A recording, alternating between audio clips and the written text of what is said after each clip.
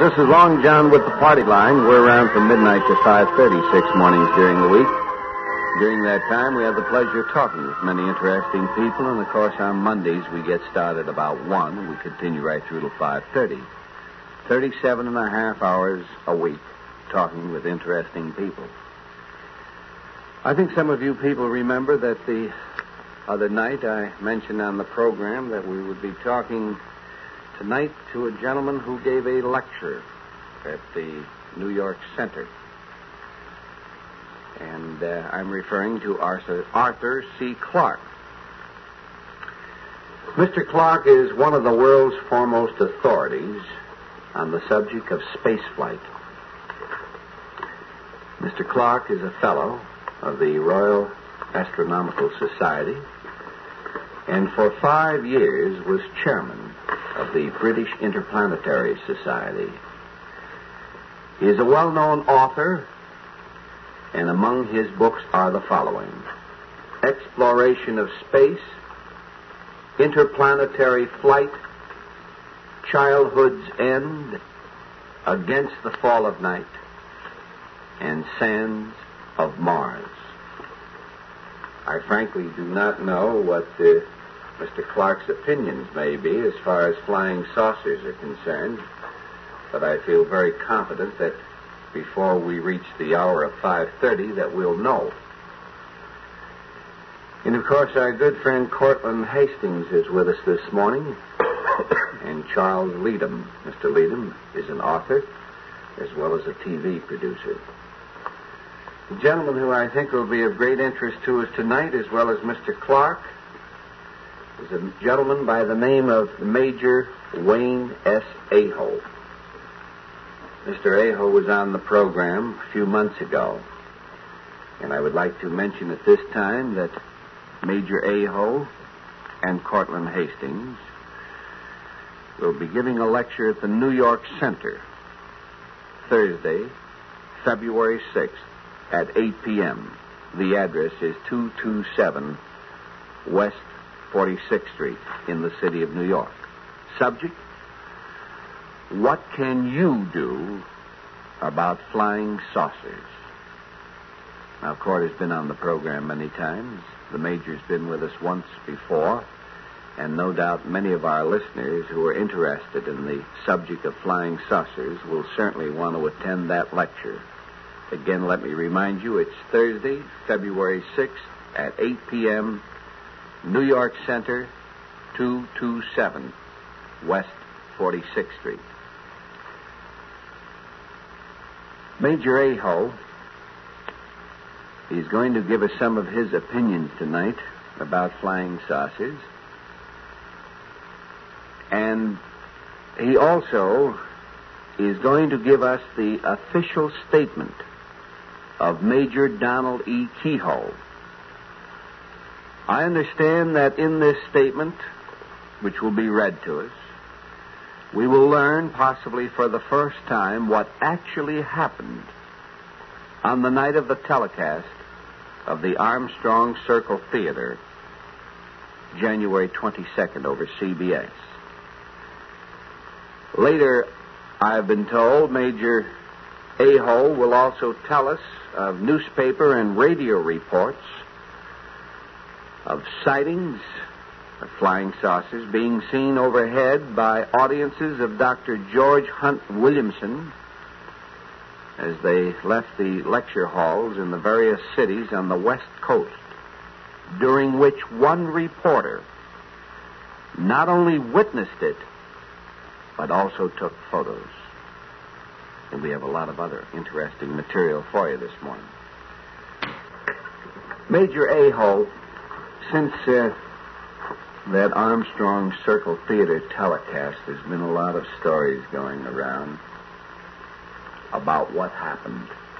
I don't want to know the facts at the moment, but I was just wondering, do you think when a person claims that they've seen a flying saucer, that they should be put into a mental hospital? Well, John, I don't believe they should. If that is the case, why, there'd be thousands of our people in the world right today in mental institutions who have had these sightings all over the world. And if we went so far as putting the people that had these sightings, had these experiences in the hospital, and we'd no doubt have to hospitalize the witnesses also, because there are a number of witnesses in many of these reported sightings. That is something that I would just like to discuss at some length later this evening, and discuss the very interesting case of Reinhold Schmidt in Kearney, Nebraska, and bring to light everything that has happened up until now. Do you believe the Schmidt story? Well, let's put it this way, John. I wasn't there. I wasn't a witness, but I believe that the man's story has possibilities.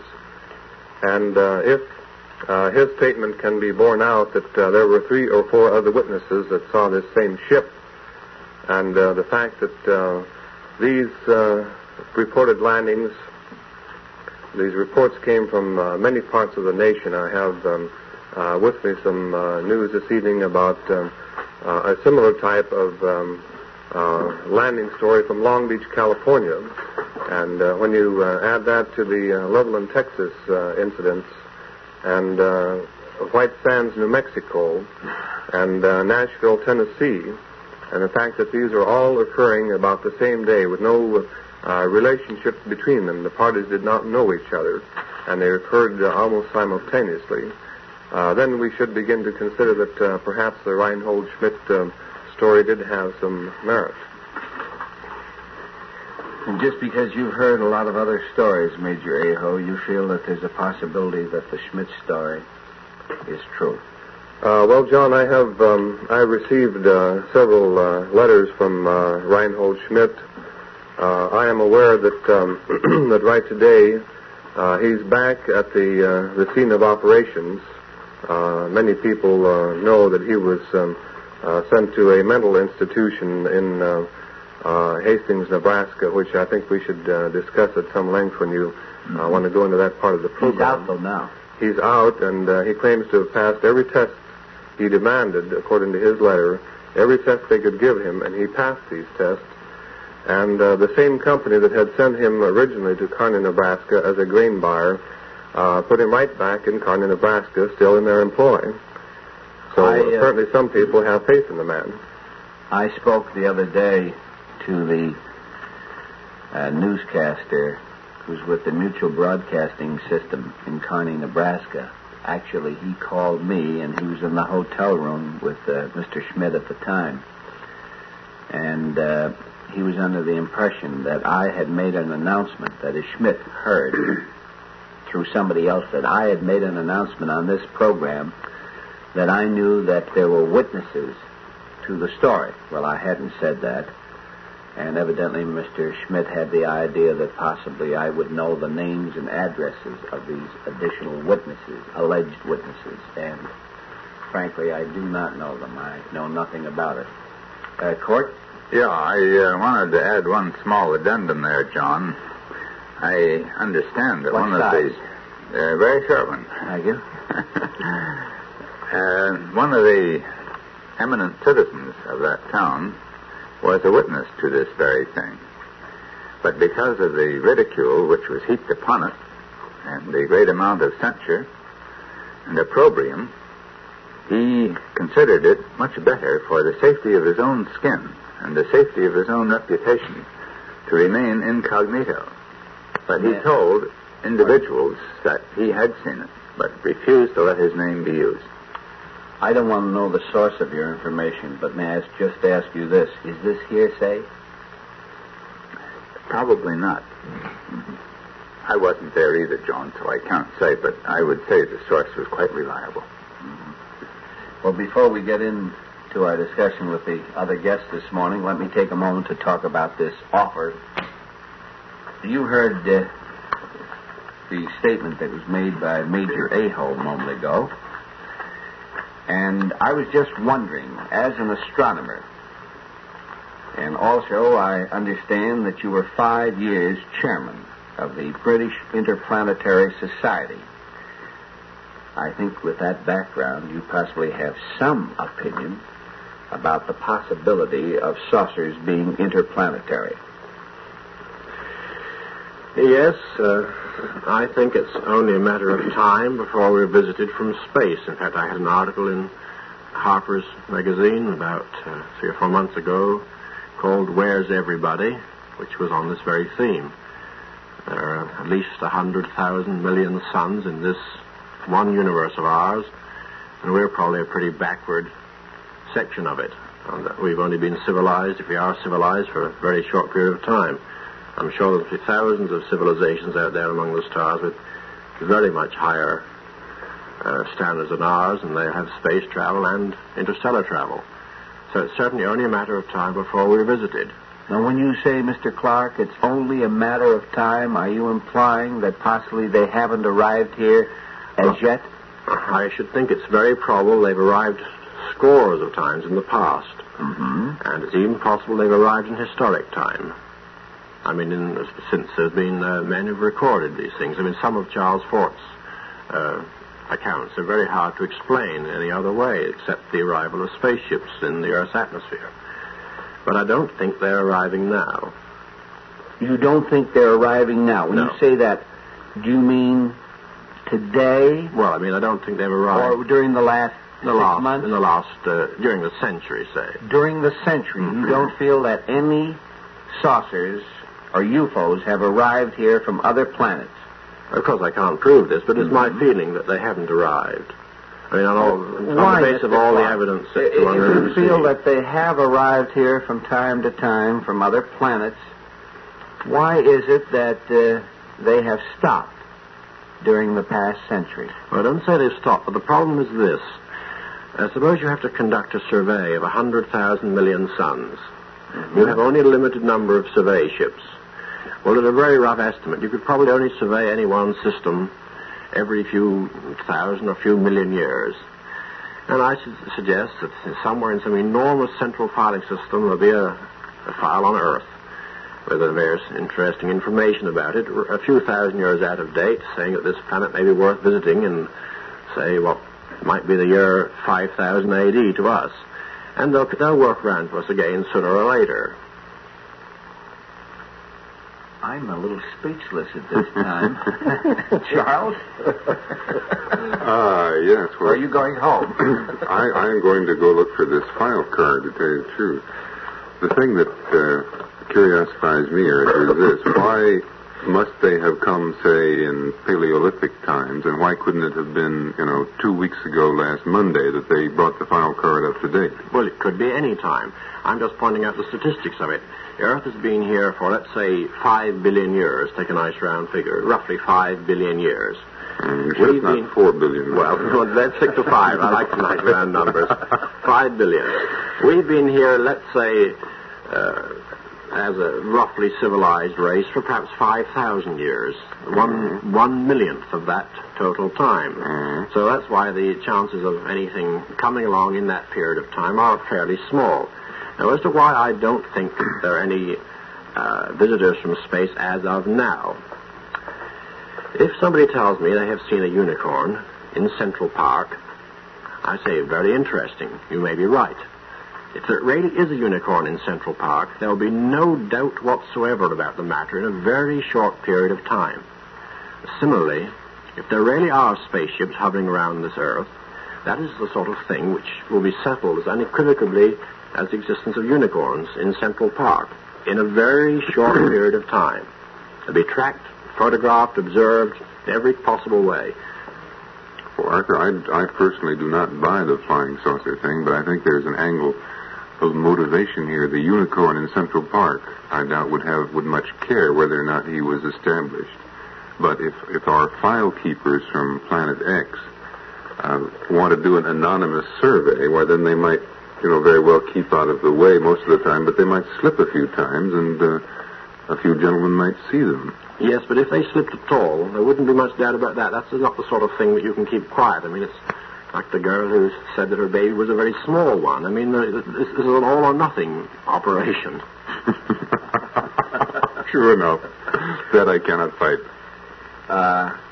Arthur Clark, on this program, I've had the pleasure and the opportunity of talking with a lot of people, and I would say I've spoken to at least 8 or 10 people who claim that they have had physical contact with Venusians and Martians, and if I'm not mistaken, 2 or possibly 3 of these people claim that they've been in saucers and they've visited other planets. How do you feel about those things, Mr. Clark? Well, all these people who claim to have had physical contact and to are actually ridden in space vehicles, they fall into 3 categories. Some of them are fooling you. Some of them really believe it and are insane. Others are possibly hoaxed by other people. And there are somebody is fooling. Someone may have fooled. Someone of rather simple intelligence may have been fooled by some unscrupulous friends who could possibly have kidded them into thinking they had met someone from a flying saucer. I'm sure that has happened occasionally. Well, I'd be interested to meet the man who could bring down this, 60-foot pulsating object through the sky to fool some of these people. Well, this is the guy I want to get in contact with. Well, I'm not discussing any particular case. I'm just generalizing. Cortlandt? I take it that Mr. Clark feels an impossibility for somebody to have a physical contact. Is that right, Mr. Clark? It's a possibility. It'll happen sooner or later. The point is, when it happens, there'll be no doubt about it. Well, why do you say that? Because this sort of thing does not happen in out-of-the-way places to obscure people. Well, if you say it's never happened before, how can you make a statement that it won't happen in out-of-the-way places? Because it'll happen, if it does happen even in an out-of-the-way place, that place will not remain out of the way very long. Well, what would bring it in out of the way? Pardon? What would bring it in out of the way? Well, listen, let's speak. Suppose that there is someone, say a reconnaissance group, surveying this planet, which, as I said, is quite possible, and I think ultimately is a certainty. Well, now, what will their procedure? If they're anthropologists, they'll make contact with people, and they'll work up from that. But the sort of reports we've had so far are so unconvincing and so trivial, and they're so contradictory. I don't see how you can possibly take any basis of seriousness in them. Mr. Clark, I'm interested in the statement that you just made, that you feel that the flying saucers would not contact an obscure person. Is that right, sir? Oh, no. They wouldn't. For instance, all the reports I've said, most of the people who have claimed to have made contact with flying saucers, the fact that they're obscure has nothing to do with it. But they're, let's say, also peculiar, many of them. And I don't think you can deny that. Now, I'm not going to give any names, but I think you can fill in the blanks quite easily yourselves. Well, no, I'd like to get back to, didn't you use the word obscure? I did use that word, and what I will amplify it. They might make contact first of all with, say, anybody they came up against. But you know that famous cartoon, "Take Me to Your President." That's the sort of thing that will happen very soon after they have made contact with anybody. I'm interested in your thinking on this, Mr. Clark. You made a statement a little while ago that you thought that possibly saucers or U.F.Os or spacecraft, that is interplanetary craft, had arrived on this planet, but possibly not for the past 100 years. Now, if this is true, and let us say that 150 years ago, some interplanetary craft landed on this planet and they accidentally contacted an obscure person, don't you think that that person would have taken the Venusians or the Martians to somebody of importance so that we would have a record of it in our history? I think that's very likely, and that is one of the best arguments against this happening in the historic times. So you have fairly well convinced me that it hasn't happened for this reason. Your argument is a very sound one. So we might as well wrap it up for a night instead of play. No, that would be most disappointing. We can go back to, say, about 2000 B.C., and then what would have happened? It would have been lost. I mean, the whole historical... That's true. Well, the point is there's very It little... hasn't been, actually. Yes, but there's very little point in discussing these cases because you can never prove them one way or the other, the early cases. They can never be proved. You can argue around them till kingdom come. And there's no way that I can see, unless you make a time machine, of proving that that really was an extraterrestrial contact. So we are really stuck with the modern sightings if we want to do anything. Mm-hmm. Cortland? As long as we're back to 2000 B.C., which is a rather interesting and round date. How do you like round figures? Sure. A friend of mine is an Egyptologist, and he's been doing quite a bit of study in that. And he says that in the Book of the Dead, there are numerous references to spaceships or machines from space. There is some reference to sun, and some people say that these are suns. But in the next paragraphs or so, it will be mentioned that these machines blot out the sun. And there are numerous references to the pharaohs going out to have conversations with these people as being those beings from outer space of greater wisdom than our own. Well, I mean, I could match dozens of these cases from... you can take things in the Bible. I mean, you can prove up thousands of cases, quite convincing, but you could not prove them, but you can build up some very interesting cases, but you can never prove them or disprove them. So, really, there's not much we can do on the matter. The thing that surprises me is that so much credence is attached to Egyptian mythology. Why not go into Norse mythology and talk about Valhalla and the ice gods and so forth as being, who knows, maybe frozen flying saucers? What is so much with Egypt in the Book of the Dead? This is what I don't understand. Well, there's some very good cases in the Ceylonese mythology. I happen to live in Ceylon now, and there's cases in the sacred writings of Ceylon going back to about 500 B.C., where there are stories of flying machines and so on, which are quite convincing. Well, the Book of the Dead is an extremely important book. Happens to be one of the bases. That's why I was referred to. Court?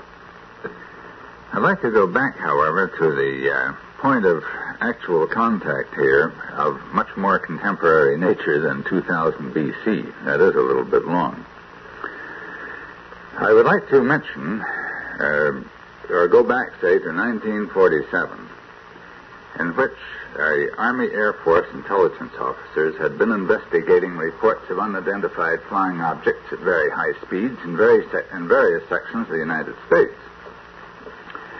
And on September 23rd, in fact on July 8th, the Air Corps statement at the Pentagon is, and I quote, "We are investigating a flying disc report by Navy rocket engineer C.T. Zone and 3 other rocket scientists." Now, we assume that these rocket scientists would know a U.F.O. from something with which they were familiar. And on September 23rd of 1947, the official analysis report from the Air Technical Intelligence Center, that's where we investigate these things, Mr. Clark, out at the Air Force Base in Dayton, Ohio, to General Hoyt Vandenberg, who incidentally was a friend of my superior and a very close one, commanding general at that time of the Army Air Corps, and I quote, "The reported phenomena are real," end quote. Now, there is no question there as to what they're thinking. Those words are incisive. I think there's a great deal of question as to what they're thinking. They say the reported phenomena are real, end quotes, and anything beyond that is what you read into it and is subject to a lot of question. They mean that they are real, that they are not anything that we have, Charles, and that they obviously are coming from outer space. Portland, how do you know what they mean? Because I am about to read 1948. Good. This is what I would like to know. You did that great. That was a good production. Thanks, Charles. You're a good end man here. Well, you're a good middleman, too, Gordon. The Air Corps in 1948, July 24th, seldom gets the chance. by General George C. Kennedy, who was at that time chief of the Strategic Air Command, after the so-called spaceship sighting by the pilots and a passenger of an Eastern Airlines plane, stated, "We're completely mystified. We have nothing remotely like the machine described. I wish we did," end quote. That doesn't mean that they're interplanetary, though, quite. They may be from a foreign government. It doesn't even mean they're machines. It says all he said is we have nothing remotely like what was described by the witnesses, which means absolutely nothing to me. In August, the date was withheld, but a top-secret estimate of the situation by the Air Technical Intelligence Center, later declassified but never released, stated that flying saucers were interplanetary spaceships. What was that again? Flying saucers. Now, who said that? A top-secret estimate of the situation. This is a document. Do you realize... Declassified but not released. Do you realize that recently, I think it was just today, they was declassified a document on the use of bows and arrows in warfare, which was classified by mistake, Mr. Hastings? A lot of this top-secret classified secret estimate, which may have been by a corporal, and a demented corporal at that, is not very impressive. I'm not trying to impress by whether it was classified or declassified. Oh, I see. Well, what is the impressive part? Never released. What is the impressive part of this statement? We've been leading up with my end man bit here for 5 minutes to this statement. Now, what is the impressive part of it? Well, I guess I don't speak good English. It No. said the flying saucers were interplanetary spaceships. And this, as far as I know, this was made by a demented corporal at Dayton, Ohio. Now, how do you know any different? No, it was made by a rather higher level than that. It was made by a number of quite competent authorities who had access to the information and who came to this conclusion, as I think many reasonable men would do, if their knowledge of atmospheric optics and natural phenomena was not complete. Then you're kind of go along with Dr. Menzel of Harvard. Oh, no, I don't go along entirely with him, but most of the confusion in this subject is caused by mixing up two entirely separate things. One, UFOs. I think UFOs probably exist. And the other, so-called flying saucers, which are vehicles, definite vehicles, which are a totally different thing, and which don't exist. Flying saucers are different from UFOs, and according to your opinion, Mr. Clark, flying saucers do not exist, but there's a great possibility that UFOs do. I would say that there's a 99% possibility that UFOs do exist, and only a 1% possibility that flying saucers as interplanetary vehicles exist. Well, Mr. Clark, I wonder if you could tell me what a UFO is. Well, let me go back to, I'll be very glad to, let me go back to this report of these gentlemen who decided... The one that Cortland is talking about? Decided, in view of the fact, these reports and this evidence, that these things were really interplanetary vehicles. This is a conclusion I came to myself about that time as a result of these reports. And it wasn't until I'd seen about 6 UFOs myself that I realized they were not spaceships. The point is that there are far more fantastic things in the sky than anybody realizes, even a trained observer who spends a lot of time looking at the sky. And I don't see how anyone hearing all these reports and not seeing them could really fail to think they were spaceships. But they're not spaceships when you do analyze the evidence. Now, let me give my reasons for thinking this. First of all, I heard all these reports, these sightings, made by competent people, and I mean, you couldn't say they were all lying. And they were very convincing and very extraordinary and very inexplicable. And then, as I traveled around the world, I've been around the world a couple of times in the last 5 years, I saw quite a few strange things. And I have now seen, I've just been listing them, I have seen 6 UFOs. By that I mean objects which were quite inexplicable when I saw them, which could easily have been interpreted as spaceships, which took a lot of explaining, and often the explanations were so fantastic I almost hesitate to give them. But in every case I was able to find out what they were. But I'm sure that 99% of the people who'd seen them would have decided they were spaceships, but they were not. And this is happening all the time. Now, can I give some examples of things I saw to show you what I mean? Please do. Well, I was in London one day, on bright summer's day, somewhere near Regent Street, and I saw a lot of people looking up at the sky. And I looked up too, and there, a long way up, were 2 black spheres, close together, quite motionless in the sky. There was a very strong wind blowing at the time, and these 2 black discs or spheres just were absolutely motionless over the center of London. I will come back to this in a minute. I'll go on to my next sighting. I was in Brisbane, Australia, on my first underwater expedition to the Great Barrier Reef. And one evening, I was in a building about 5 or 6 floors up, looking out towards the sunset, and I saw, to my astonishment, a whole string of brilliant silver discs, roughly elliptical, flip-flopping across the horizon quite slowly with a curious oscillating movement. And I said, good heavens, this is it, you see. And I watched them go right across the sky, and this was absolutely convincing, these oscillating silver discs moving slowly. Well, that was the second case. I'll give you a third case before I come back to the earlier two, if you don't mind me taking so much of your time. Again, I was in Australia, in Sydney, and I saw an extraordinarily shaped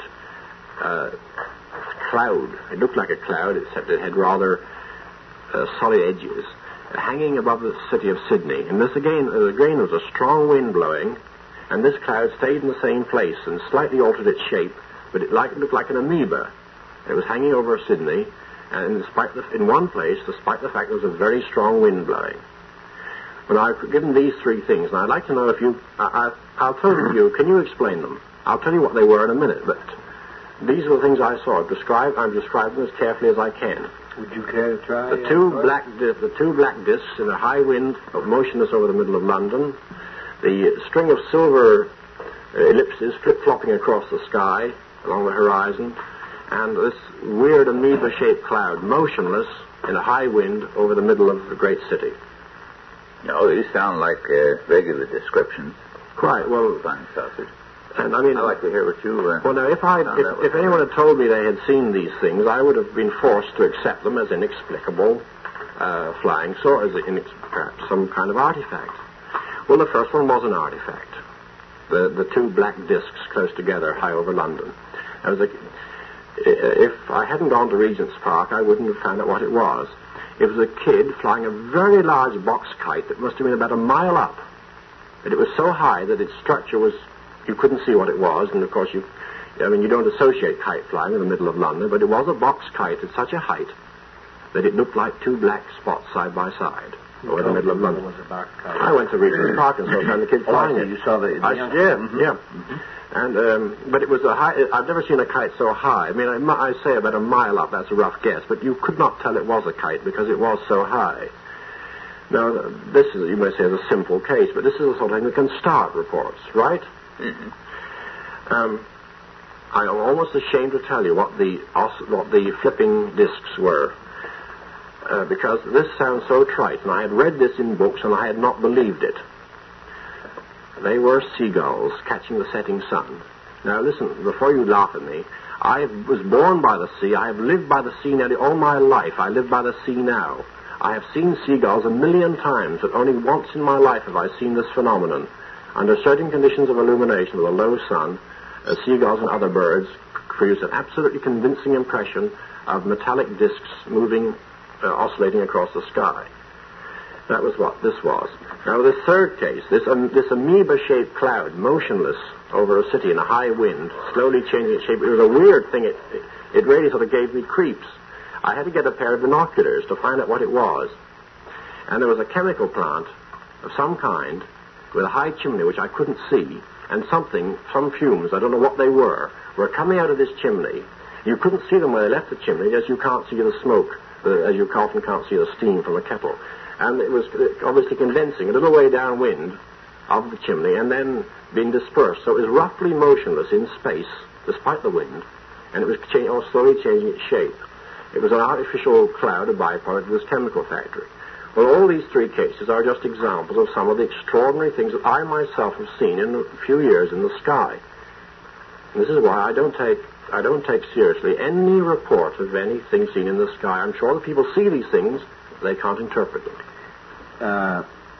Arthur, you mentioned UFOs and flying saucers. You believe in UFOs and you don't believe in flying saucers.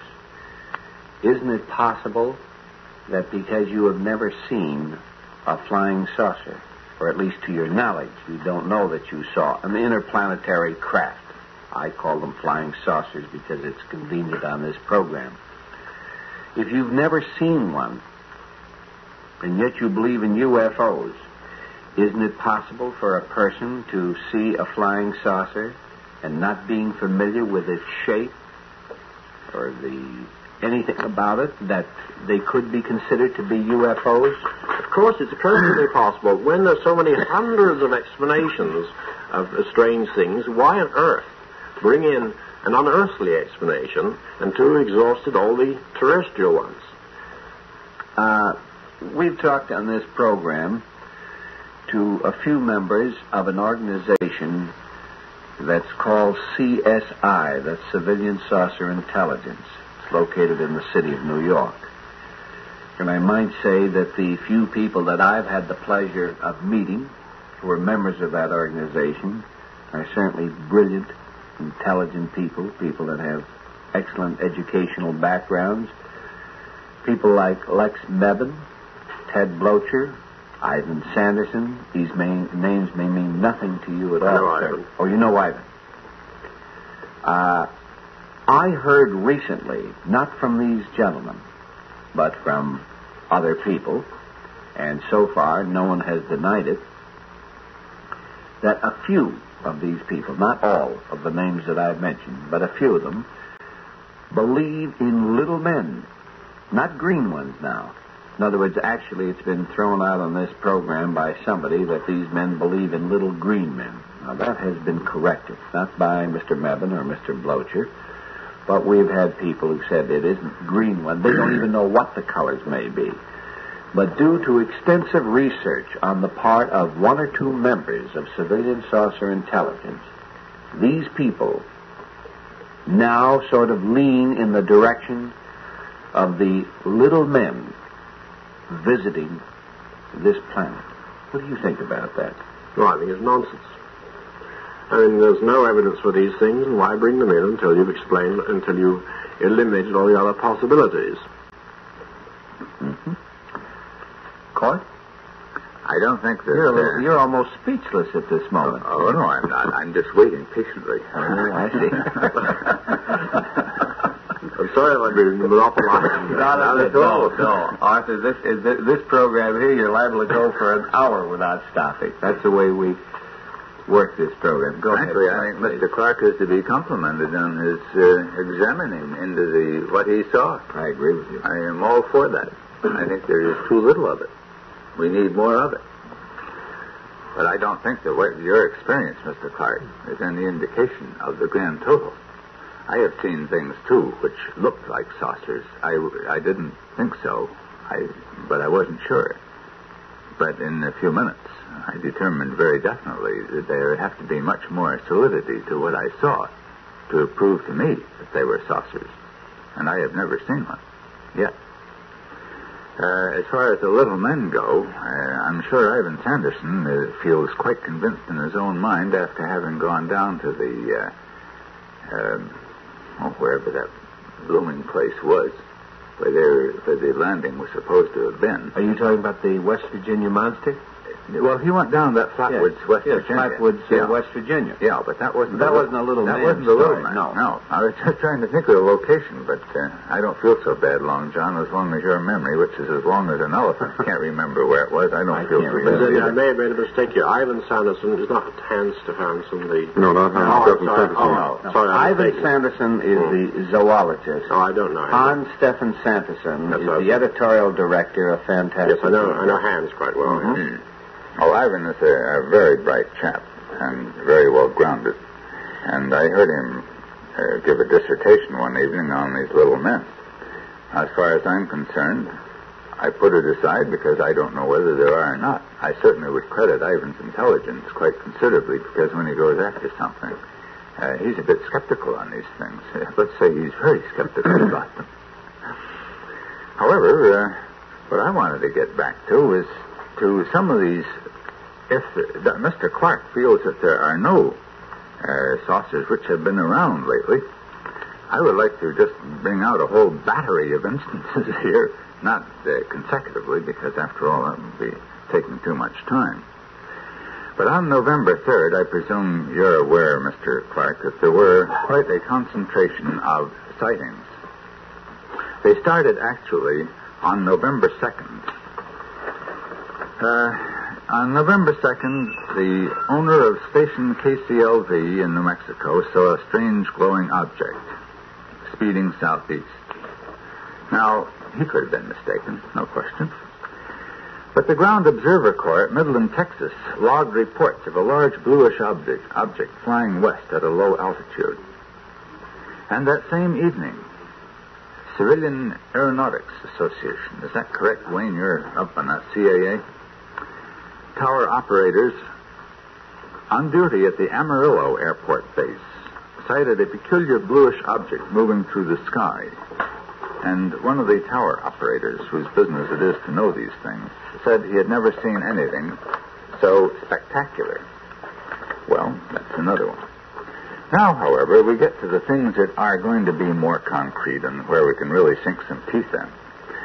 At 1:30 on November 3rd, on a Sunday, a huge oval-shaped object was reported as landing, or very closely approaching trucks, on a highway in Levelland, Texas, or right outside of Levelland, Texas.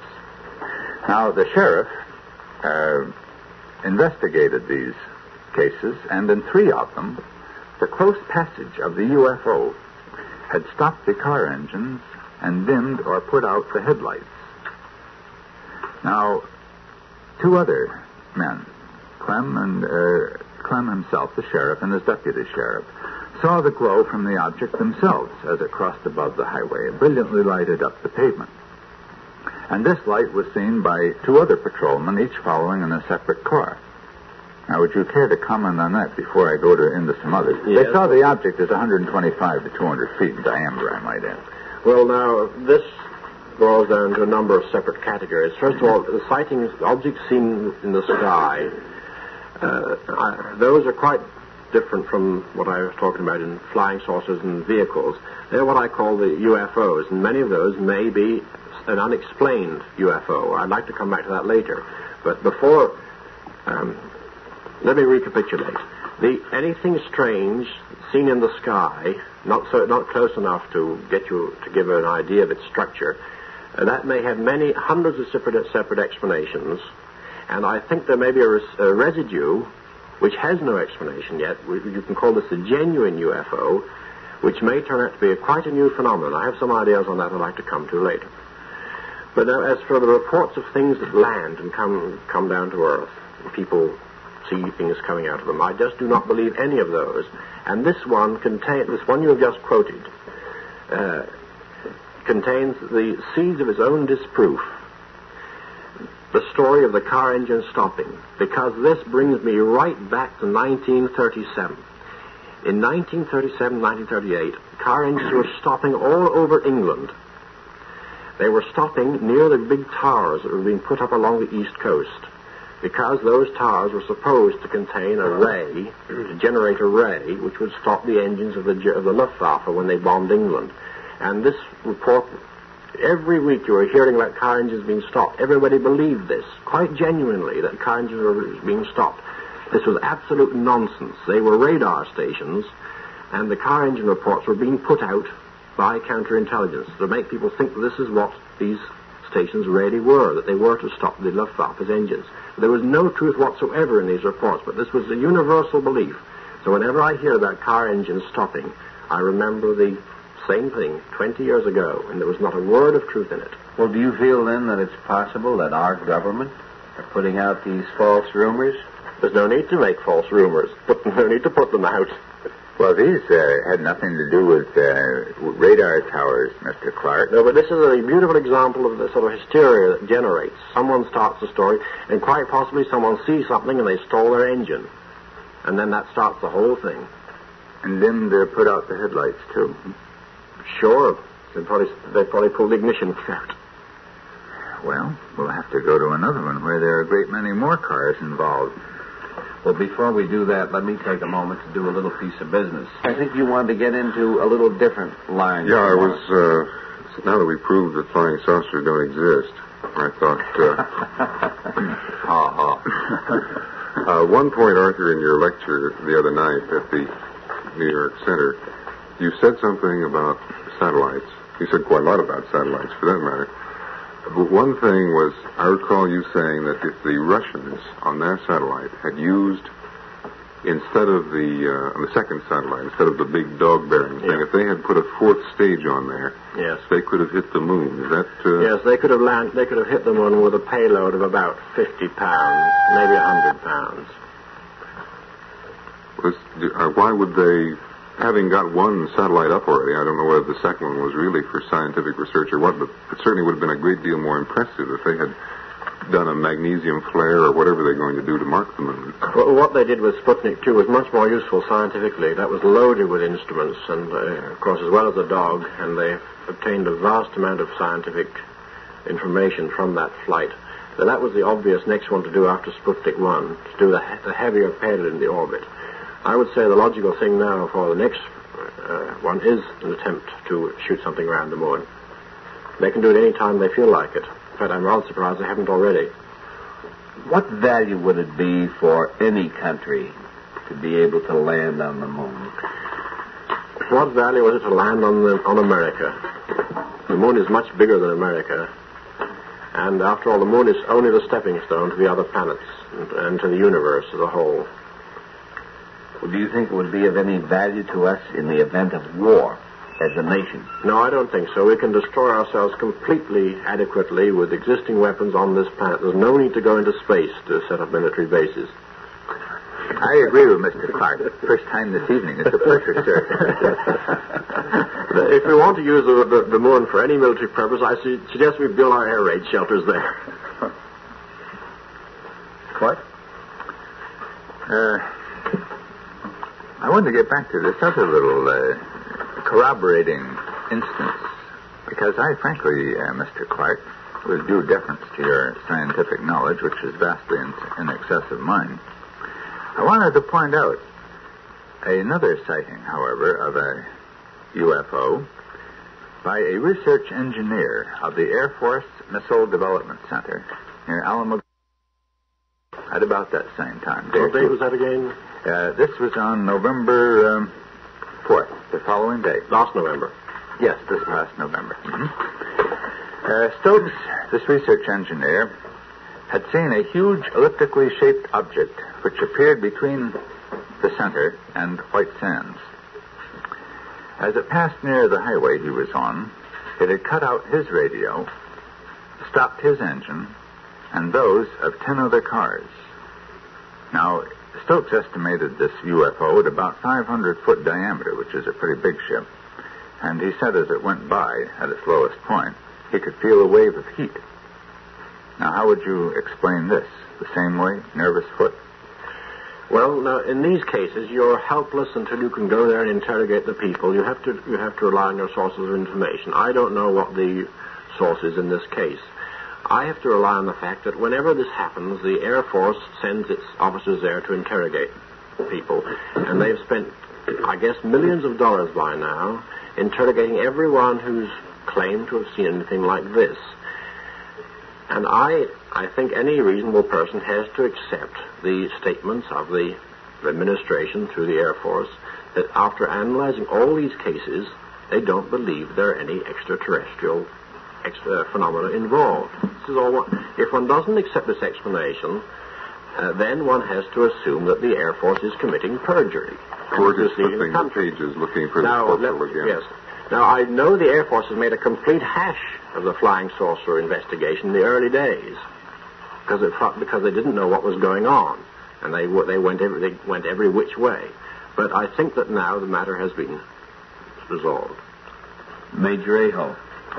Regarding this discussion of military personnel and what the Air Force is doing, etc., I'm aware that there are a number of things about this New Mexico situation that have not come altogether to light. But I'm also aware that in the military service, it makes a great deal of difference whether you're on active duty or whether you're retired. And I am aware, and many others are aware, that such people as Rear Admiral Farney, retired, who was former guided missiles chief of the Navy, upon retirement made a public statement that flying saucers are real, that these UFOs are real, and that he doesn't know where they're coming from except that they're coming from out in space.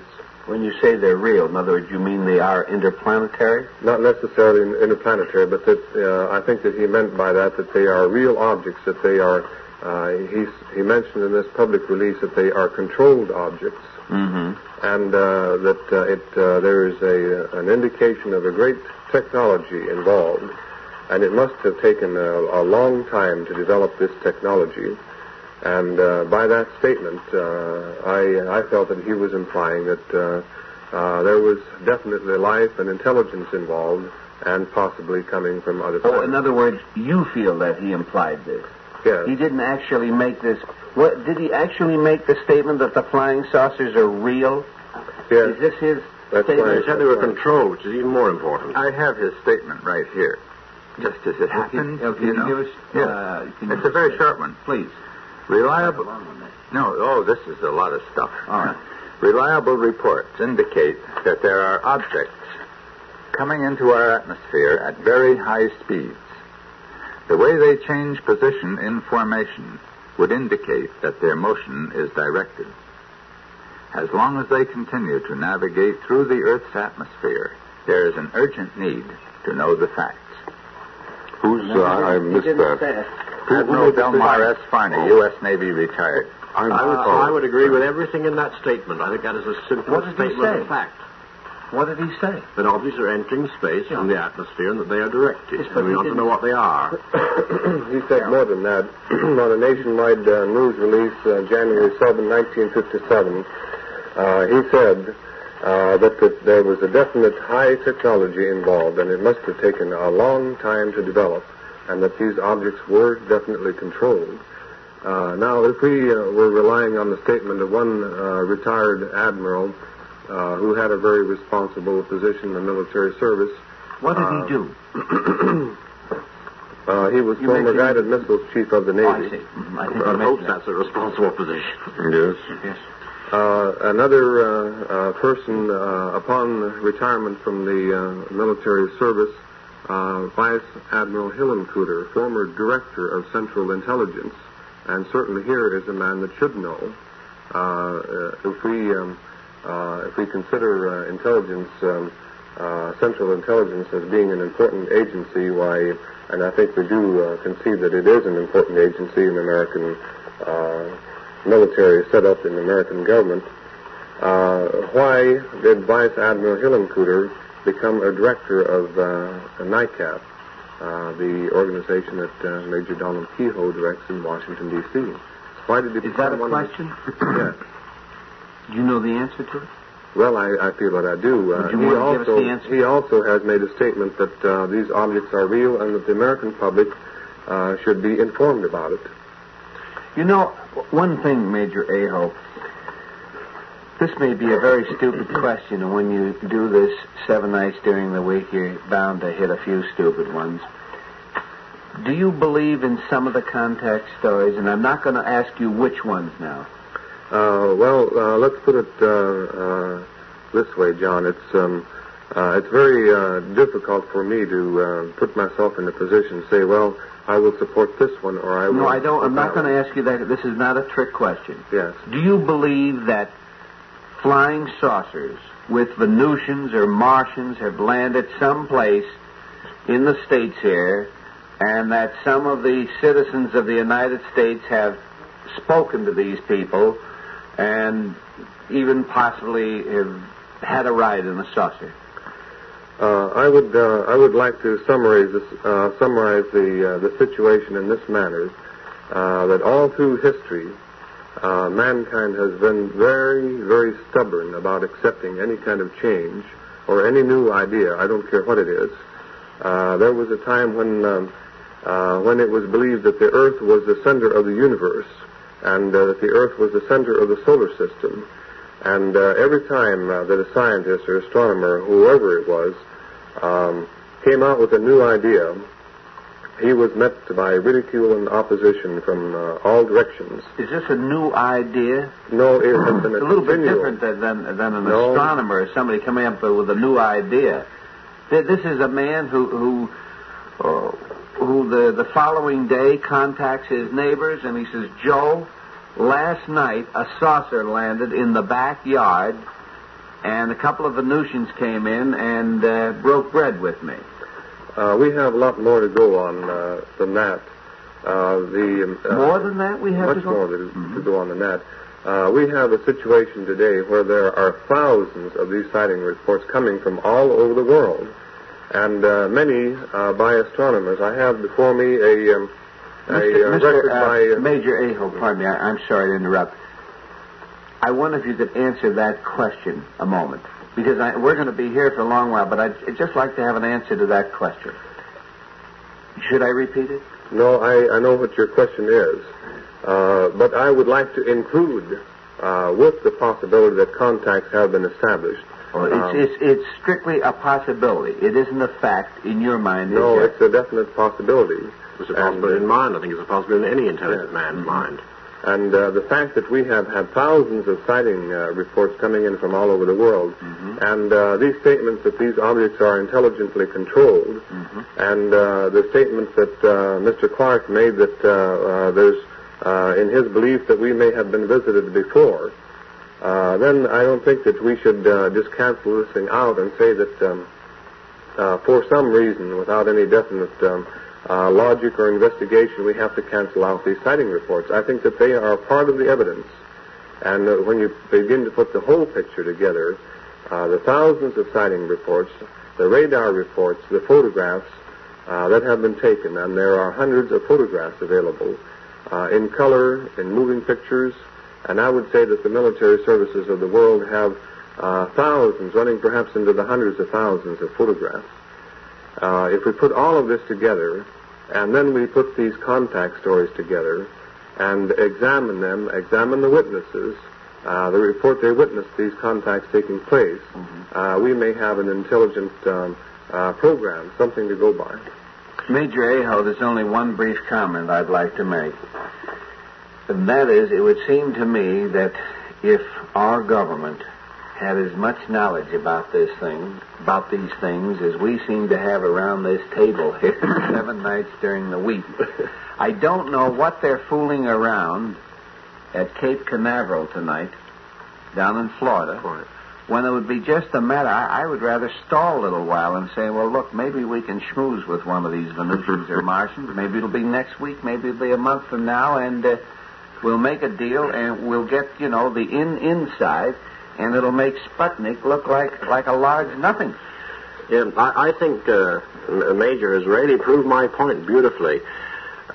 If there are thousands of reports of contacts, that proves practically conclusively that contacts do not occur.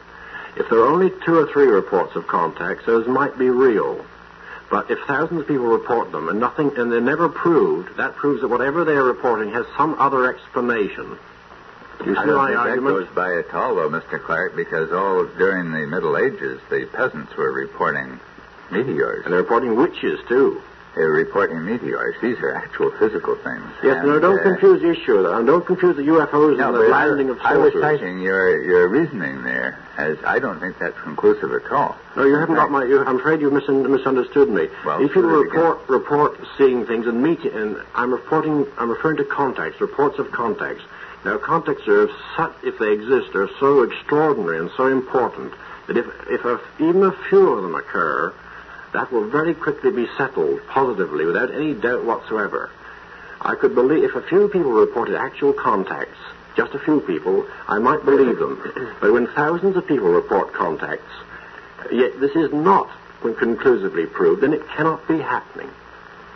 I have a question along that line that I've weighed in my mind many times when I get into a discussion with people. Say, well, these certain stories or certain stories just can't possibly be true, that they're too fantastic, etc.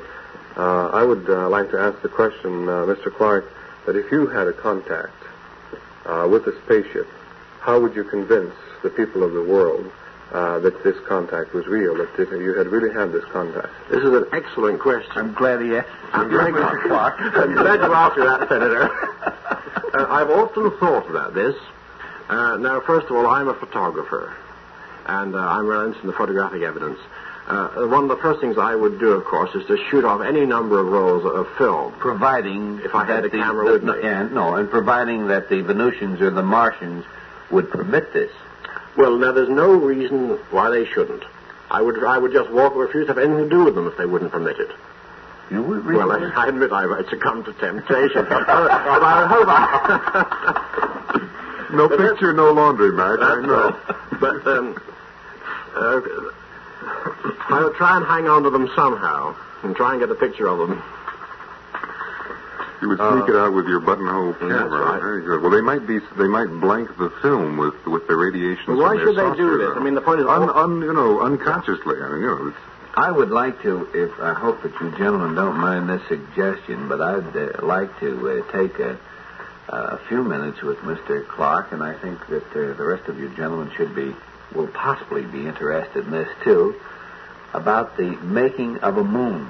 I thought possibly you could give us some of the information, Mr. Clark. I know that is the subject that you are lecturing on, and very frankly, we're not trying to blow the entire lecture by any means. But I'd like to have some information about that. Possibly you can tell us some things. Well, that was it was first of all the title of my book on the satellite program, which has just been revised and reissued, incidentally. The post-Sputnik edition's out now, and it is also the title of my lecture program. Who's the publisher? The Harper's. They publish all my non-fiction, my underwater books, as well as my space books. Well, in that I've traced the history of the idea of satellites. And incidentally, it seems that the first man ever to conceive of a satellite was a New Englander, a Boston man, Edward Everett Hale, who wrote a book in the 1870s called The Brick Moon. And some of Hale's ideas were surprisingly modern and up-to-date. And I've traced it from that up to the current epoch, the interest in satellites as research vehicles, culminating now, of course, in their launching by the USSR and by the United States. How do you compare our satellite with that of Russia's? Well, of course, there's no doubt about it. The Russian satellite is technically a far superior achievement. I mean, it is a tremendous... Talking about number one or number two? Well, number one, of course, is still... Even number one is superior. Yes. Mm-hmm. Though, in a year or so, we should be able to do the same thing as the Russians have done. But then, of course, what the Russians have done in a year is another matter to gain. Mm-hmm. Charles? Arthur, there's one thing about satellites. In fact, there are several questions. Immediately, satellites are brought up. In fact, when the first Sputnik started swooping overhead, people were saying, and a few that I managed to get in contact with at the time, thought, oh my, there's this big Russian satellite zooming over New York City, and who knows, maybe at any moment it will drop a bomb or something. We are in great danger. And I, perhaps in ignorance, said, hoping to clear this up, that if they did drop a bomb, it wouldn't do them much good because it would burn up before it got here. Now, am I right or wrong on that? If a satellite, suppose they had loaded Sputnik 2 instead of with a dog, they had put maybe a little atomic warhead in there and figured out, 3 times around back to press the trigger so it would hit New York City. Would it ever get here? Sure, if they've solved the re-entry problem, and there's no little doubt they have, we've solved it. The problem of preventing the thing burning up, there are several ways of doing that. You have a specially shaped nose, or sort of rounded, blunt nose, which diverts the heat away from the warhead itself, and you also have ceramic heat-insulating materials, and in these various ways you can get your payload back into the atmosphere. In other words, a satellite could be used for war-making purposes. It could drop bombs. Seems an awful complicated way to go about it. The word drop is rather misleading. I mean, if you don't drop a thing from the satellite, you have to bring it down its spirals into the atmosphere. The drop may take you right round the world, perhaps a couple of times. But the existence of Sputnik 2 is proof that they can land a warhead anywhere they like on the surface of the Earth. I don't know with what accuracy, and they probably don't know, but they can get it down within, say, 10, 20 miles anywhere they like on Earth.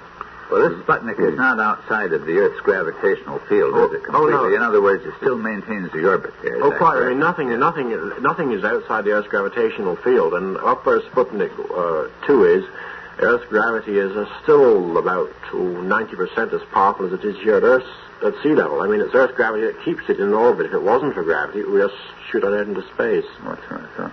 There's another question out there. I also hear in the war-making aspects of satellites, everyone, or not everyone, but people seem to be worried about violating air sovereignty and so forth, particularly with the fact that satellites may be going over as observation vehicles, not observation of space conditions, but observation of ground conditions. And I wondered how much observation you could do at 18,000 miles an hour.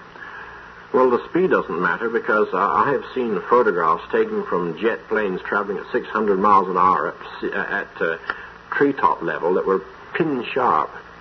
So the speed doesn't affect it at all. The trouble is the atmosphere and clouds and that kind of thing. But there's no doubt that you could put reconnaissance equipment, long-range cameras, in a satellite, which could give you invaluable information, particularly about the movement of surface vessels, for example. On the ocean movement. On the ocean, yes, they could spot all ocean movements, except when there was cloud cover.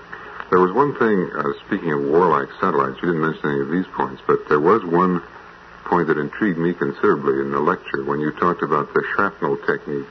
Yes, how to shoot up a satellite. Yeah, would you explain that again? That was quite fascinating. Well, there have been a lot of suggestion that we might build, or somebody might build, space fortresses which could be used to dominate the Earth and perhaps as launching platforms to threaten the world.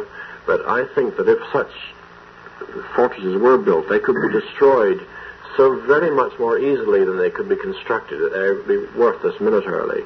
And the way you could destroy them easily is this.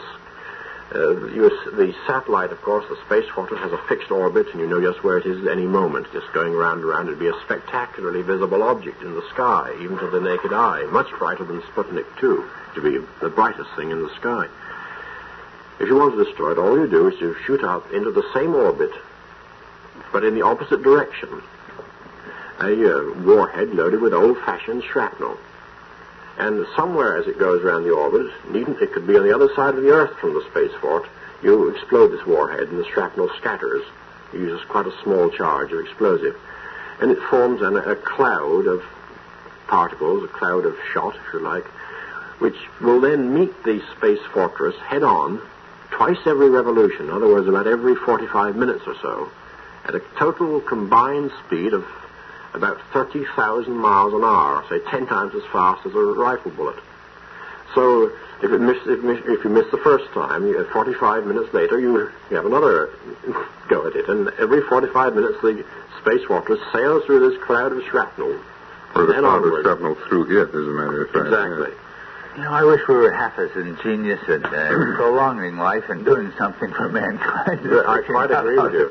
And I hope, incidentally, that the space stations may help us to prolong life. There's some good evidence for thinking that under low gravity conditions, and of course in a space station you have zero gravity, that men might live longer. And certainly that men suffering from various, perhaps heart diseases and muscular diseases might live normal lives. And I think that the medical results of building space stations may be quite important.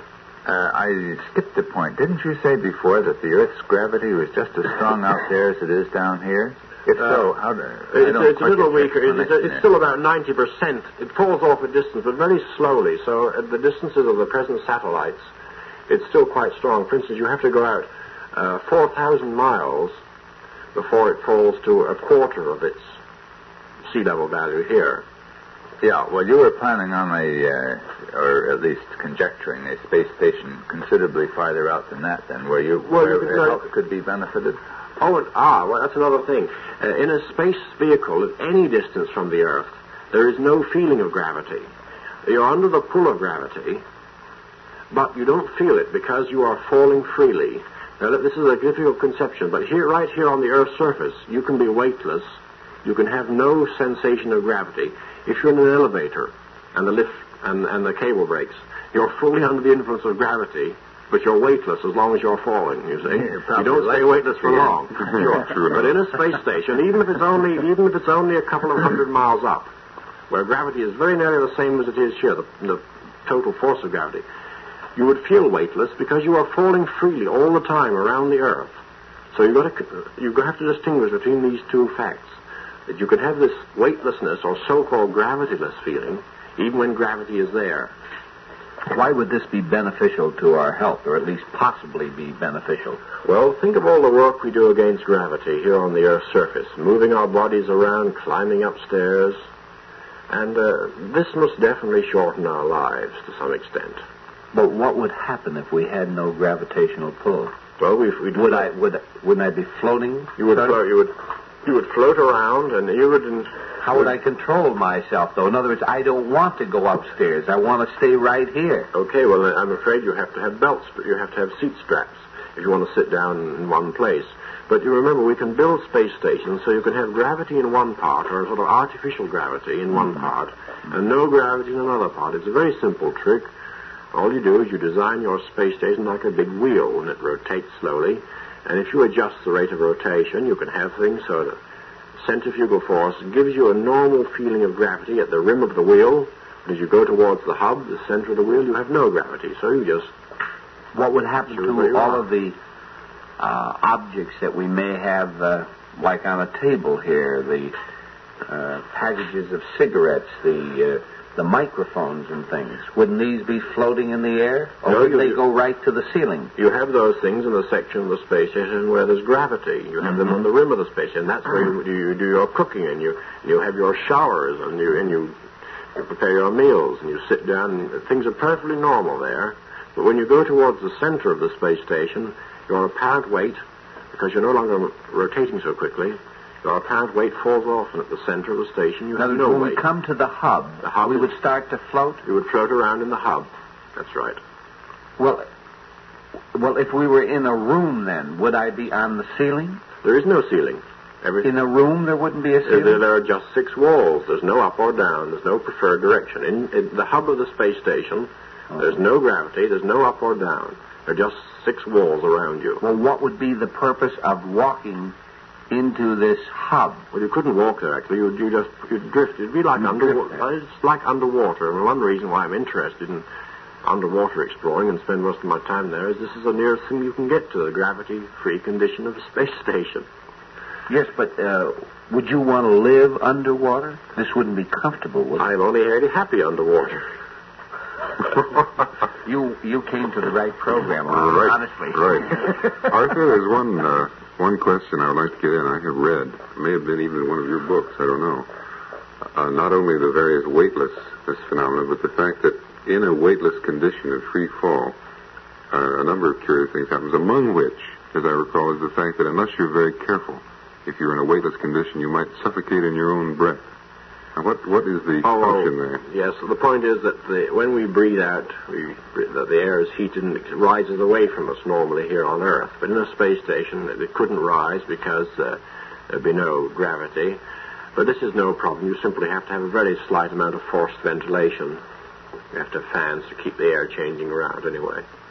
So there's no real danger of suffocating because your exhaled air wouldn't drift away from you. Quite. Well, now, if you don't have to exert any effort, what about our muscles? Would they not atrophy, possibly? This could be a danger, but you might have to take a certain amount of exercise to overcome this. But I'm thinking specifically of people who have muscular defects and can't get around, and perhaps even multiple amputees, for instance, might be able to operate, at least men who've lost their legs, they might be able to operate perhaps even better under these conditions than normal men could, because they wouldn't have so much useless weight to drag around. Well, why? Excuse me, Major. Major? I'd like to make a comment on this gravity situation. We always talk about opposing gravity or blasting off into space or neutralizing gravity or the power of the motor and the energy that is needed to establish these space stations and put satellites into orbit, etc. And man has at various times found that it's very helpful to work with the forces of nature. Do you think that there is a possibility that we can learn how to use gravity for power and rather than oppose it, use it like we use water power, you might say, as an energy? Well, I don't see how you can use gravity and get power out of gravity But I think we may one day be able to control gravity in some way or neutralize it, but we shall need power to do it. For instance, if you consider the problem of getting away from the Earth, there's a certain amount of power, a certain amount of energy required for the job, and it doesn't matter how you do it, whether you go by rocket or any other conceivable device, there's a minimum amount of energy needed for the job. This is, if you climb over a mountain, if you travel over a mountain, you have to do a certain amount of work, whether you walk, whether you travel by bicycle or automobile or airplane. And one day we may be able to control gravity and go away from the Earth much more comfortably and with less of flame and fury than at present. But we shall still need a source of power, perhaps of nuclear energy or something like that. Arthur, I wonder if you put any credence talking about controlling gravity. Do you know about the experiments of Roger Babson? Is he still doing them, or do you know the Gravity Research Foundation? Yeah. Well, I don't know if he's ever done any experiments. He's set up a fund to collect material on gravity. Well, as I understand, he had offered a prize for anyone quite a substantial prize yes. for anyone who could find an anti-gravitic substance, and that in fact, at his research center against gravity, I guess you might call it, they were doing a fairly methodical technique of sort of suspending things in the air and holding various substances under in the hope that, like maybe you'd hold a plate of fried eggs under, and who knows, maybe it just wouldn't fall that time, and you have it. Well, there's a lot of work going on in various research laboratories to see if we can find anything about gravity. But an anti-gravitic substance of the type that, for instance, Wells had in his story, The First Men in the Moon, so a gravity shield, it's quite easy to show that is impossible. It violates the law of the conservation of energy. On the other hand, it's theoretically perfectly possible to have a substance which has negative gravity. In other words, it goes up. It's repelled by ordinary matter. That's a different thing altogether. That might be theoretically possible. But a gravity shield is not possible unless it is powered by an external power source. When you speak of the matter with negative gravity, this gets into science fictional concepts. Well, but wouldn't this... as I recall the definition of this sort of stuff, this would be negative matter, as a matter of fact. It might be. And if it got together with positive matter, isn't the theory that it will be a big boom? Yeah. That's right. It wouldn't be too handy to have this stuff around. It might not be useful. I don't know. It wouldn't render the joints inert, would it? Well, if this negative matter met ordinary matter, each would annihilate the other, and the result would make a hydrogen bomb seem a very modest performance. I've had something working around and around in the back of my head here for the last 30 minutes or so, and I must insist to get this out while Mr. Clark is here. We've had quite a bit of discussion about the Earth, the danger of mankind completely wiping himself out on this planet before he becomes intelligent enough to control the things he has created. Also, we have looked back into history, and we have thought about various things that have happened in the past. And the history of the world is not a very beautiful one. It seems like we have had war upon war as long as we have a record of history. And it seems that many people from time to time have risen to positions of leadership, leading various nations or countries, either as dictators or kings, and down through history we have said later that those men were insane because they plunged their nation and they plunged the world into war at various times. We have discussed these various persons who claim that they have had contacts with spaceships, and we have cast around some ideas as to who is sane and who is not sane. And as I look around me on the Earth and think about these things, and think about our nuclear program and our present ideas that about our next step with the nuclear bombs is to blast a bomb off into space, explode one out 50 miles out, or perhaps one on the moon, and blow hunks off the moon and hope that they will float back to Earth so we can examine them, and things of that nature. And something that George Bernard Shaw said comes to mind. He said that the Earth is a lunatic asylum of the solar system, And I just wonder if perhaps maybe this might be true, that most of Earth people are actually lunatics, and that perhaps the Earth might be off limits to people from other planets, and that's why perhaps they don't land in the middle of a populated area or contact the president or contact some king or emperor, because maybe the Earth people are just in such a state of development that they're not safe to contact. Charles? I wonder what, to get in this, I may say that Mr. Clark is a unique authority on the ideas of George Bernard Shaw, because I happen to have seen some correspondence from Mr. Shaw to Mr. Clark. And as I recall, Arthur, there were some rather peculiar ideas in this correspondence, weren't there, that Mr. Shaw was putting forth about gravity and vacuum and rocket experiments? Well, before you answer that question, Mr. Clark, let me just tell our listeners again that this is WOR Radio, your station in New York, and this is Long John with the party line. First, could I make a slight correction, John? You said that Harper's published my books. Well, they publish all my non-fiction, but I have a large number of other publishers who may be a little hurt. Oh, well, I'm sorry. I thought okay. You made the statement. Oh, no. Harper's do my non-fiction, but Nome Press, Valentine Books, and Harcourt Brace have done my fiction. As to the points that the Major raised, including his very interesting one about the idea of the Earth as a sort of lunatic asylum, I think that's a very plausible theory. And one of my novels, Childhood's End, was, in a sense, based on this idea that we're ripe to be taken over and run properly.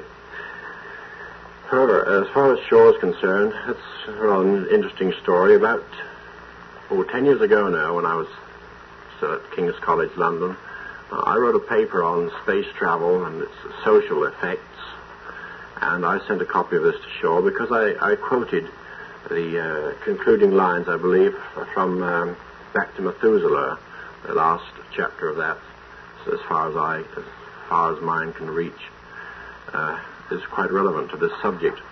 And Shaw was quite impressed by this paper and wrote back to me. I still have the correspondence, and promptly joined the Interplanetary Society. It was quite remarkable that at that age, he would be about 92, I think then. He was still so active-minded that he was interested in this development of space travel. Major, any further comments? Well, I'm just inclined to go right along. This is perhaps the answer why we don't have a land in the middle of one of our populated cities or contact one of our leaders, because the destructive forces that we have built here, enough to destroy all of the civilization on this planet. I think that's pretty well agreed. The question would be, what would we do if we had something further, if we don't learn how to control these things and use our technology for the benefit of society, for the benefit of mankind, rather than for destruction? I've often wondered, Major Aho, why it is that so many people who believe in saucers are under the impression that the Venusians and the Martians and members, or rather citizens of the planet Clarion, some people are not familiar with that planet, it's behind the moon, I've often wondered why these people who believe in flying saucers are so sold on the idea that the Venusians and Martians are actually interested in doing us only good. No, I don't think that that's a should generally be applied to all people that are interested in the flying saucer subject. I'm rather of the opinion myself that if we're going to grow, we're going to have to grow ourselves.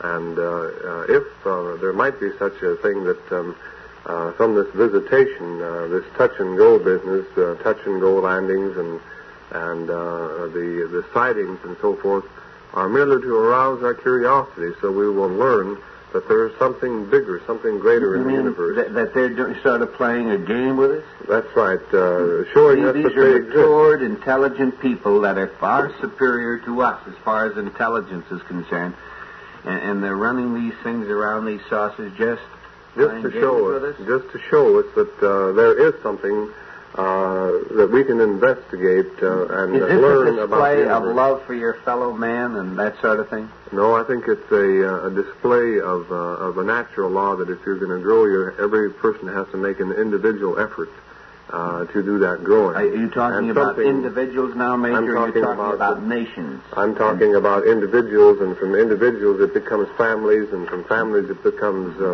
communities, and from communities, nations, and an international community.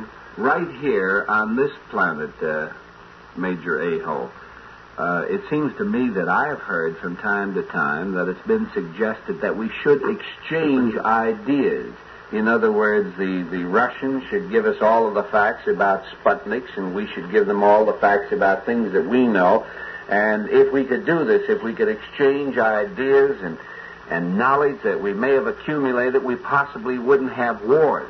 At least I've read this someplace I know.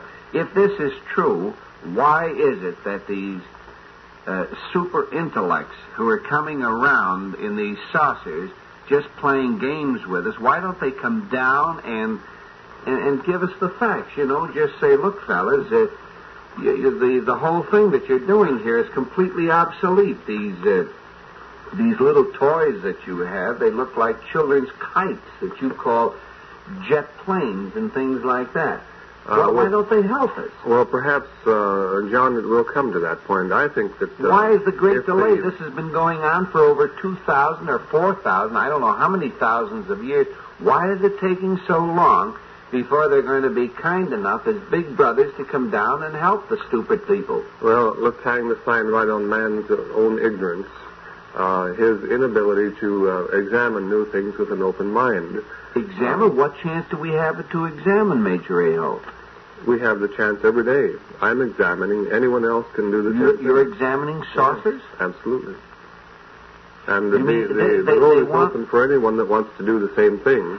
I know that many people are making statements about this subject that have not examined very much of the evidence. And they discarded without any examination, said, well, this is all tommyrot. Well, Major Aho, in other words, when you say that they're giving us a chance, and they have for the past 2,000 or 5,000 years, gave us the opportunity of examining these things, do you mean that they've just been flying around, and that's the extent of the examination that they permitted us to make? In other words, they haven't actually, or are they landing saucers here that I can go over tomorrow afternoon and take a peek at? I think that it'll, when we begin to understand more of the picture, that it will tie in with the development of the Earth, of a greater technology, the fact that we have become airborne, the fact that we are thinking about going out into space ourselves. Psychologically, now is the time where a man might best understand that there might be life on other planets already. And that he will, when he reaches out into space, he will begin to meet some of that life. But it is obvious to me that the state of conditions on this planet, that if one of these ships and a superior technology fell into the hands of any nation on the Earth that is involved in this Cold War business, that immediately we would want to make war weapons out of these things. Don't you think? And again, it comes right down to the same thing, that we have greater weapons of destruction. We have greater capabilities of delivering greater destructive power and so forth in warfare. And until man can overcome warfare, why, a lot of these things are just, they're just taken down rather than up.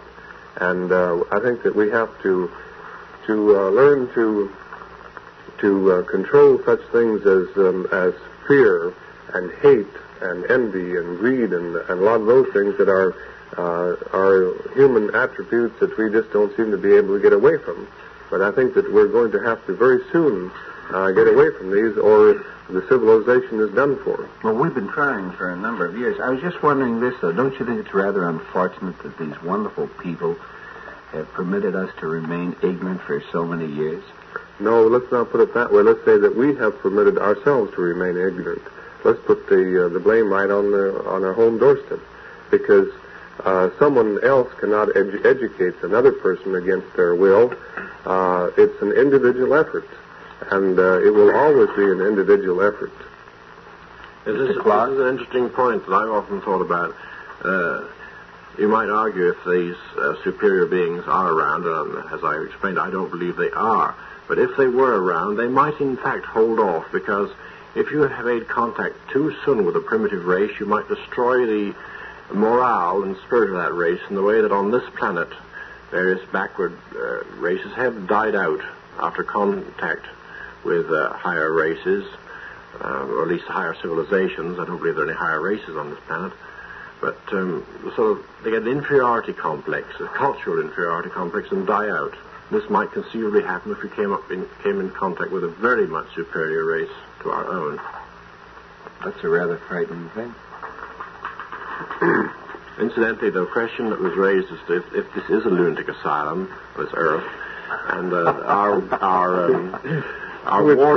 wardens are flying around, all I want to know is where are the tranquilizers?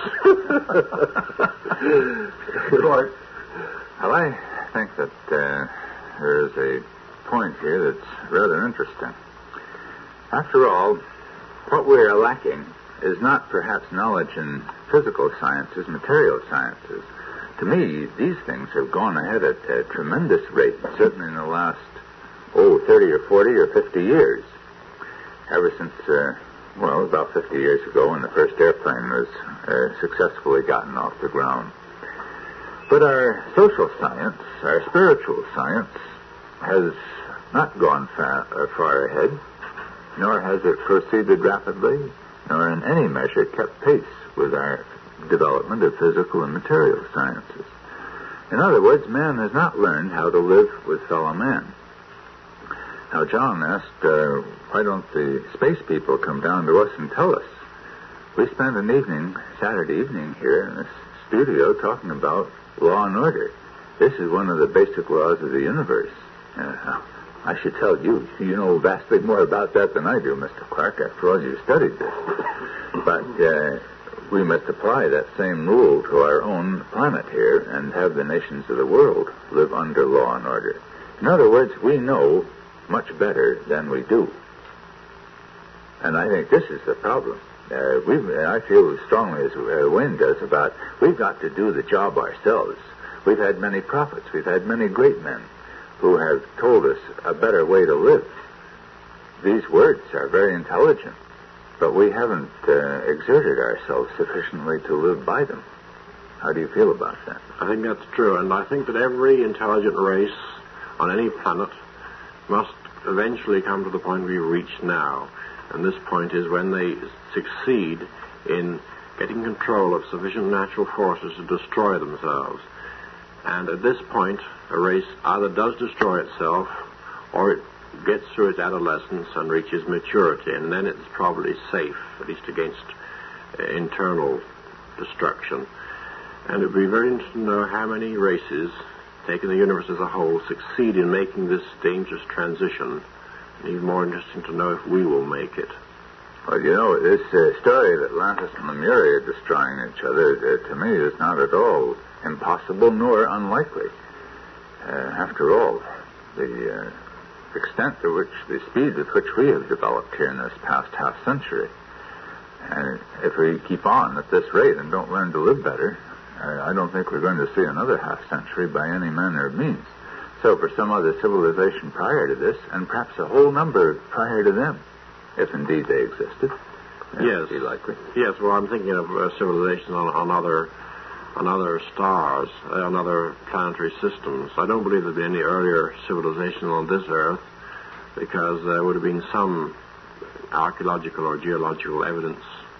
And certainly there's been no technological civilization on this planet before. Certainly no civilization ever waged nuclear war, because the evidence of that would be very, very obvious. If there'd ever been, say, nuclear war on this planet, the radioactive byproducts would be all over the place, and we would know all about it. Even though it happened some 20 or 30,000 years ago? Even if it happened 10 million years ago. Uh-huh. Of course, you know that we've just discovered that Atlantis never existed. These corings from the Atlantic have settled that. These new deep-sea corings have settled that point quite conclusively now. This I hadn't heard about. What's the It's story partly about? oceanographic work that's going all the time. They've got... Have you got it now? give it back. All right, cut it there. Cut the beeper. Just a moment. I'll take it on another call. I wonder if you gentlemen will continue a moment. I want to grab this here. Skipping motion. Point. Earlier, Major Aho, you were talking about a mysterious cave in Egypt. And perhaps I heard you wrong, but as I recall, you said that the reason that they deduced that they must have had atomic power was that they were painting by bright lights. Was that the statement that you made? The general context of this man's statement in this lecture, he covered all of the Far East and various archaeological finds that have been made there, and especially in recent years. And he mentioned this one specific item, and I happened to hear this lecture. He stated that they were amazed when they found these paintings within a dark cave, covering all of the surface area of the cave, overhead and all of the sides. Everything was painted, and it was a terrific job of painting. And the colors, everything indicated that there were no shadows, that there had been no shadows in the cave when the painting was done. They had to have brilliant light in there in order to do this job of painting. Then, as a result of that, they began to investigate further, and they dug into various areas of the cave floor, and in the immediate center of this cave, they dug and they found lead down underground. It had been buried, covered over down through the years. There was a lead foundation right in the center of the cave, a kind of I don't know the exact shape of it, except that it was lead. And they checked it with Geiger counters, and it was still radioactive.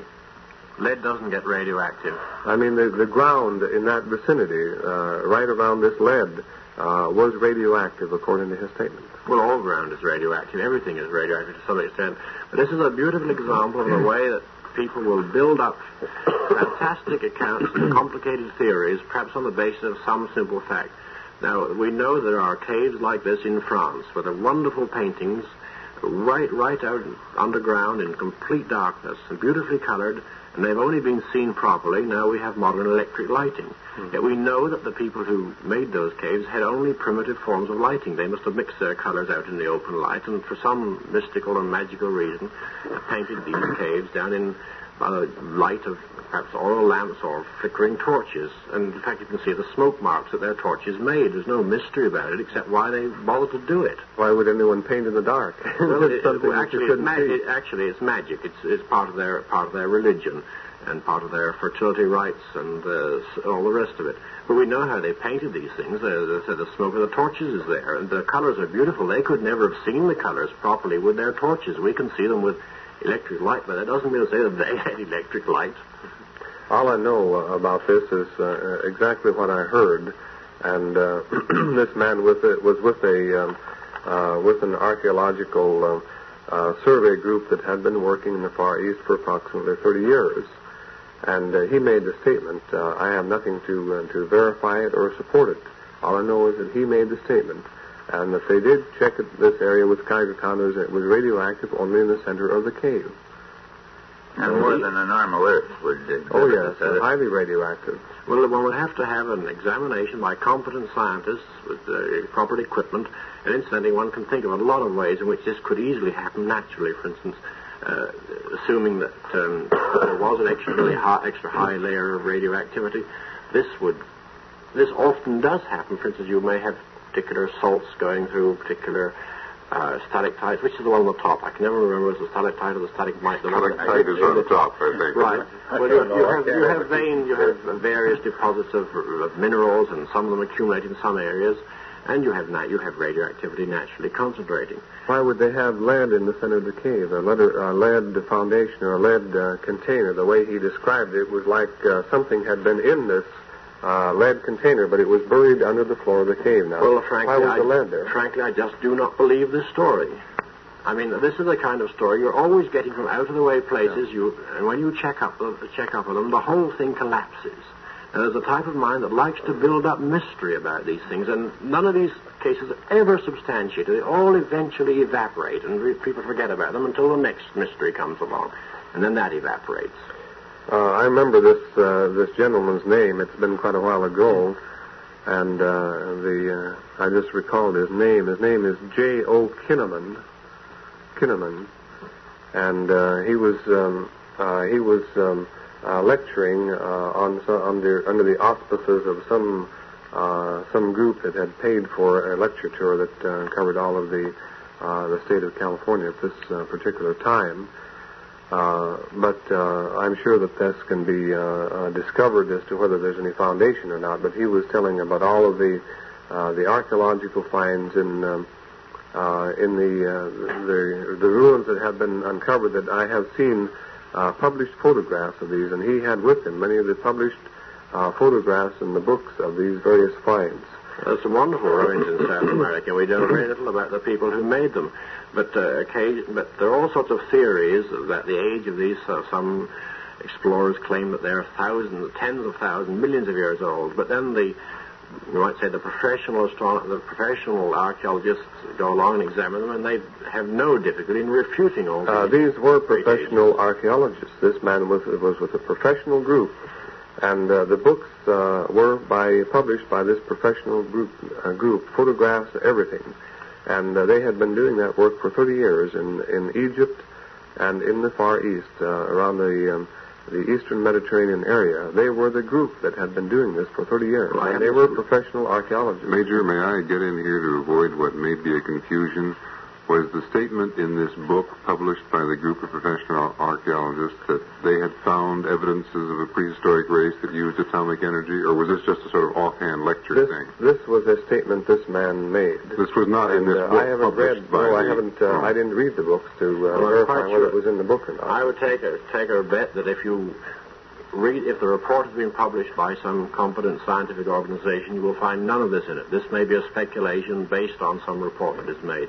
But if a thing like this is discovered by any archaeological organization, this would be headline news. This kind of thing doesn't remain spoken obscurely in some out-of-the-way lecture. This hits the headlines of the world, and it's because these things are never proved that they're all nonsense. Well, I tend to disagree because, and the reason I disagree is because the history of mankind has been such that every new thing was obscure. The Wright brothers' plane, the news reporter that went over to cover the Wright brothers' plane story couldn't even get the story published in his own newspaper. Why? Because it was contradictory to what the general belief of the time was. And engineers and scientists said that it was impossible for a heavier-than aircraft to fly.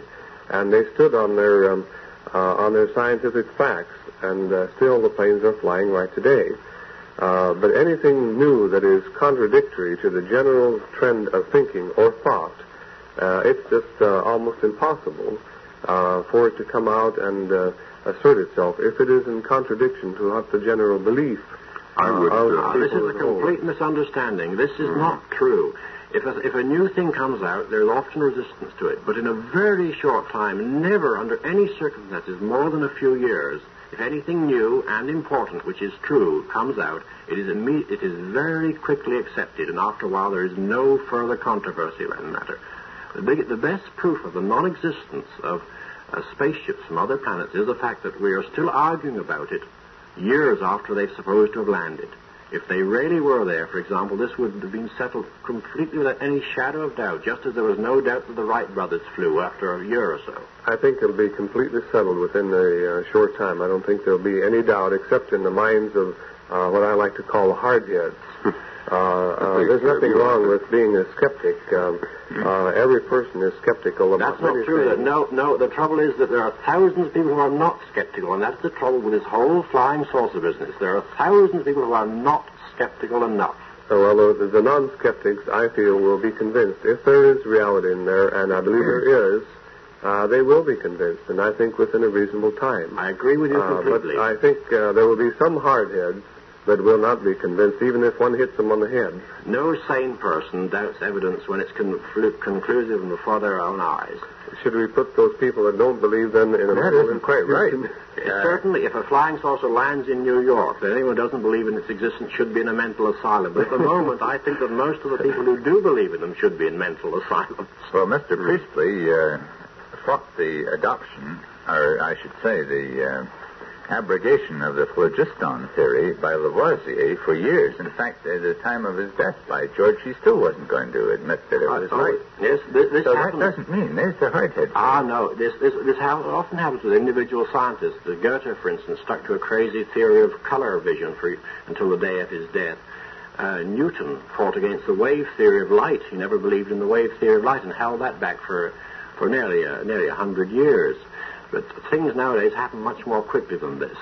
And if there's any important new discovery, it's either very quickly completely verified or completely refuted. So, actually, I don't think there is a great disparity of approach to these things between any of us. I personally wouldn't want to accept anything just on somebody's say-so, because there can be misinterpretation, personal misinterpretation.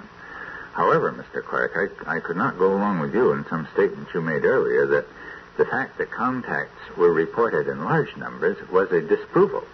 After all, this is an interpretation, again, of yours, because the larger number of reportings should indicate the more veracity to a situation. And again, a little later on, you said that when car lights were dimmed and cars stalled, somebody had nervous feet. Well, after all, 4 of these 7 or 8 or 9 people involved were police officers, and they were not in the same car. Now, I think it's a little bit too much to expect that all of these men would be afflicted the same way, unless they saw something that had a lot more to it than just a mental mirage, shall we say. Another thing that you said was that Atlantis was disproven by borings. Well, I believe I asked you there if they bored all the Atlantic, which obviously they hadn't been able to at this time. So there would seem to me, although you made a very definite statement that Atlantis had been disproven, that there still would be a possibility that Atlantis might have existed. Cortland, on this subject, you started to bring this up before. How large was Atlantis supposed to be? Charles, I haven't any idea. Well, I wondered. You seem to believe in it.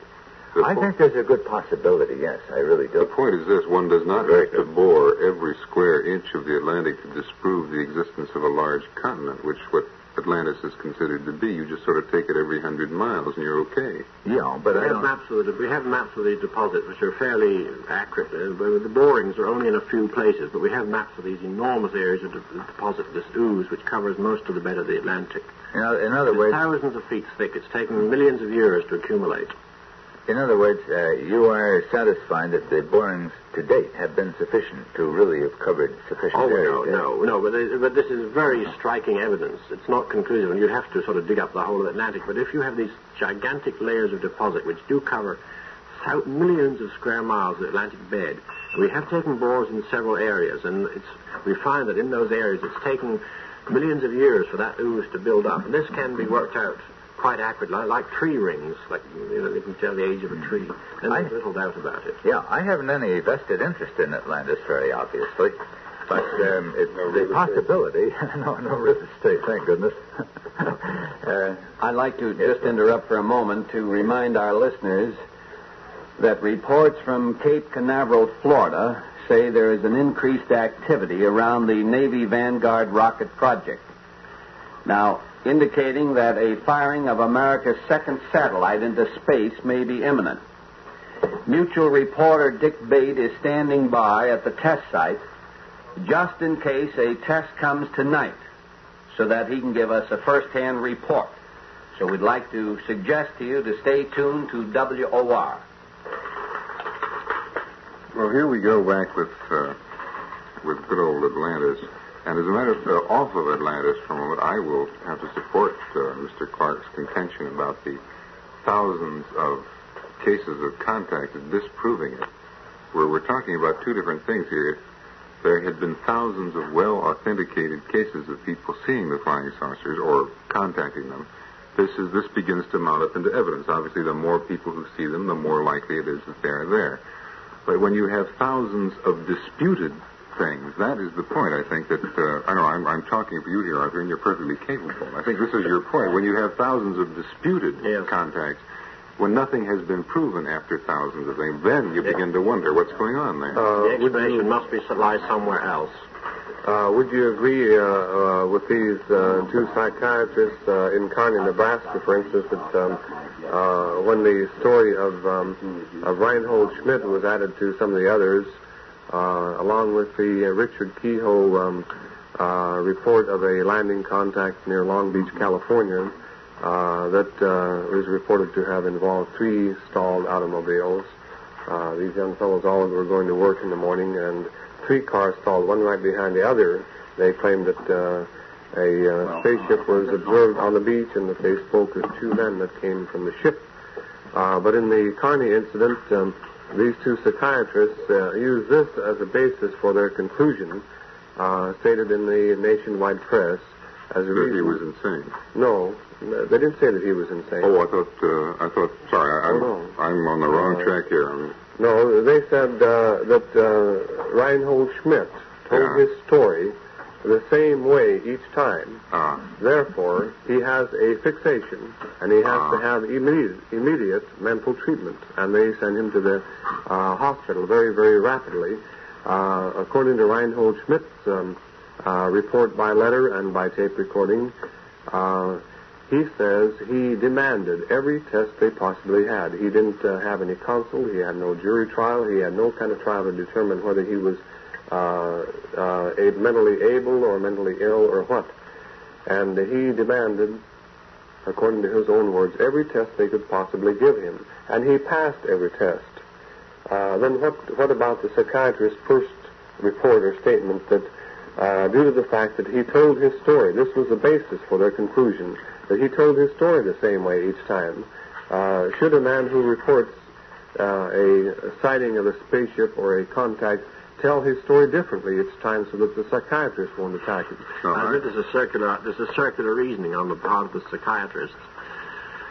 But my point is this: if these things are happening and the Air Force is investigating them all, if there was any doubt, if they really had happened, all these reports, if something was really there, do you think there'd be any doubt about it by now? There's these teams of investigators, official investigators, going around at government expense. Are you suggesting that they are lying to the public? I think that there's a great difference in whether one of those investigators is in the active military service or out of the service. We have the case of Captain Ruppelt, who was the Air Force investigator, and I have before me a document from NICAP in Washington, D.C., this worldwide organization that has been reporting this for quite a considerable time. And a statement in here by Major Kehoe, some of the items that he was not allowed to bring into that Armstrong Circle program. These are 3 or 4 items that indicate that there is definitely something going on, even within the active service. To me, there are so many which are of these sightings, Mr. Clark, which are reported by very long-term airline pilots, by radar operators, by ground observer corps people. There's a list here, I guess there must be 100 names there, of which Dr. H. Percy Wilkins, one of your countrymen... Now, wait a minute. Can I correct that? I don't think H.P. Wilkins has seen any. It's an H.T. Wilkins. Well, it says H. Percy Wilkins, noted British astronomer, world-famous lunar expert. Yes, well, he's been confused on H.T. Wilkins, who lives in the same area, and it's been very embarrassing to Mr. Dr. H. Percy Wilkins. Before we get into the discussion, I want to take care of a little business. They've just organized recently. Mr. Lester was kind enough to tell me something about it. And if you'd like further information, in other words, so many people write me letters, they'd like to know where they can sit around and talk with other people about saucers, how they can get into groups that are investigating saucers. Well, this is your opportunity. If you'd like information, just drop a card to NYSIB. NYSIB. Post Office Box 26. New York, 24, New York. And I'm not kidding you when I say to you, that's the planetarium station. Square count. That's legit. That's no gag. Just remember, NYSIB, Post Office Box 26, New York, 24, New York. Planetarium station. Now, I don't know. Maybe they meet there or something. I don't know. Maybe it's an ideal place. I know many years ago I lived at that Hotel Colonial over there. And there's quite a lot of space. You're right near Central Park. And who knows? Maybe they're going to land a saucer there. I guess they will. He explains what happened on the Armstrong Circle Theater. Is that right, sir? That's right. That's right, John. This letter is just recently came out of NICAP headquarters. It's general information that was sent out to various persons that made inquiry to find out what happened. There were radio stations all across the country were flooded with mail and phone calls asking why he was cut off of the air, and they wanted to know. Television stations? Yeah, no, the radio stations. Radio stations, Radio stations, too. Why, that's true, yes, they're news departments. While you're looking for the copy of that letter there, I notice you're trying to find it there. Okay. Let me just remind the people of the party line that this is WOR Radio, your station in New York, and this is Long John with the party line. We're around from midnight to 5:30, 6 mornings during the week. And Major Aho will have that letter in a moment, and he'll read it to us. And while we're waiting, let me tell you about this wonderful offer. Yes, I'll be very happy to. John, I think that it isn't a very long letter. I'll go ahead and read this whole item. It's dated January 28, 1958. Dear friend, please accept my apologies for this form letter made necessary by hundreds of queries about the Armstrong Theater UFO program. The statement I began when cut off the air was as follows. In the last 6 months, we, NICAP, have been working with a Senate committee investigating official secrecy on unidentified flying objects. If open hearings are held, I feel it will prove beyond doubt that the flying saucers are real, and we urge citizens to write the committee in Washington, D.C. This statement was discussed with a sponsor's representative, and he agreed it would get wide attention. But later, the producer told me that since he personally was not informed, he had no choice under CBS rules but to cut me off. However, even though this action was not deliberate censorship by CBS, strong Air Force pressure previously had caused deletion of a vital statement from my script. This script contained a statement listing 4 Air Force documents never officially released, but which had been confirmed by the former chief of the Air Force Project Blue Book, Captain E.J. Ruppelt, and by another former project officer. The documents were 1. A September 23, 1947, secret conclusion by Air Technical Intelligence Center that the flying saucers were real. 2. A 1948 top-secret ATIC document concluding that the UFOs were interplanetary spaceships. 3. A secret Air Force intelligence analysis of UFO maneuvers, also concluding that the objects were interplanetary. 4. A secret report by a panel of top scientists convened at the Pentagon in January 1953, which urged A, that the Air Force quadruple its UFO project, and B, that they give the American people all UFO information, including secret Air Force conclusions, unsolved sightings, and photo analysis. These recommendations were officially rejected. According to one of the project staff, when my script was shown to the Air Force representative, he warned that the Air Force would immediately deny the document's existence if I were permitted to make the statement. This would also include denouncing the quoted source, their own former project chief, even though his book containing these items had been cleared by Air Force Security and Review.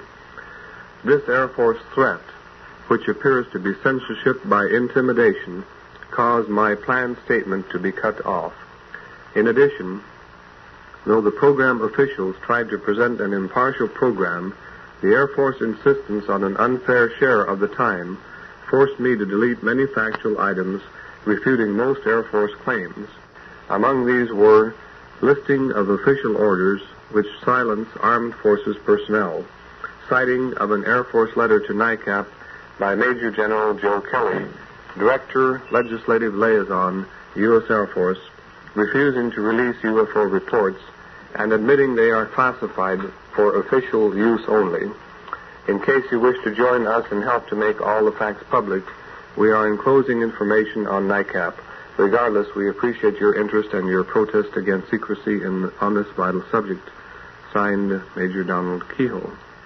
I think you might be interested, Major, in hearing a postscript that is on a letter that I just received this week from Kenneth Arnold. I am not reading the entire letter. I'm waiting a couple of days because this is kind of exciting and maybe something more to it. However, the postscript is this. It might be of interest to you to know that one of our major airlines advised their pilots who had encountered in their flights unidentified flying objects not to appear on a program with Mr. Donald Kehoe. I don't mean to be evasive in not giving you the names of and the airline, but if you so desired as private information, I'm sorry. However, I'm not going to ask him for the names or anything like that. But it's an interesting piece. I've received some information from Mr. Arnold, and we might at some times use it on the air. At the present moment, I have no intention to. I have a lot of other material that should prove of great interest to our listeners as well. Major Aho, you also, I think, mentioned that you had some additional information about Mr. Schmidt, the gentleman who claims that a flying saucer landed near him when he was out in Kearney, Nebraska. That's correct, John. Could you tell us about that, please? Yes, John. Might I digress for just a moment on this Kenneth Arnold situation? I was listening to your program down at Washington, D.C., when Kenneth Arnold appeared immediately after the Armstrong Circle Theater and explained on a telephone interview why he did not appear on that Armstrong Circle Theater program. And if I understand correctly, why his objection was that some real factual information was not being presented, that he knew of much better information or additional information that should have been in this program. Do I understand that correctly, that that was his reason for not... That was about it, as I recall the conversation, that he felt there were things that were being suppressed, that a full view of the facts was not being given. Yes. Well, that's what I thought. Now on this Reinhold Schmidt story, for anyone who isn't familiar with the story from the beginning, in that November, what many people now call flap, any great activity that occurs at a certain place or at a certain time in any state or area is called a flap. But in the November flap, an incident was reported from Kearney, Nebraska, and it got on a nationwide radio program, and I believe it was also on television, where this Reinhold Schmidt stated that he had been driving his car near Kearney, and he had spotted an object in a riverbed, the Platte riverbed, a dry channel, and he drove toward this object thinking that it was a balloon that had somehow crashed or landed on the ground. When he approached the object, his car stalled, and he got out of his car and walked toward this object, and various things happened then where he claims that he was searched for weapons, that two men came from this ship and searched him for weapons. And he said that I didn't recall, Lane. It was something new to me. I thought that they were pretty friendly all the while. Oh, yes. He said they were friendly, but the first thing that happened, he said they turned some kind of a ray or something on him that held him motionless. He was paralyzed. He couldn't move. And immediately after that, these two men came and asked him if he were armed. And he said he carried no weapons, but they searched him. And then he was invited to go aboard the ship. But he stated that these persons appeared friendly at all times, that there was no threats or anything like that. And they invited him to come aboard the ship until they were ready to depart, claiming that they were making some repairs. Mm-hmm. He asked them where they were from, but they did not say.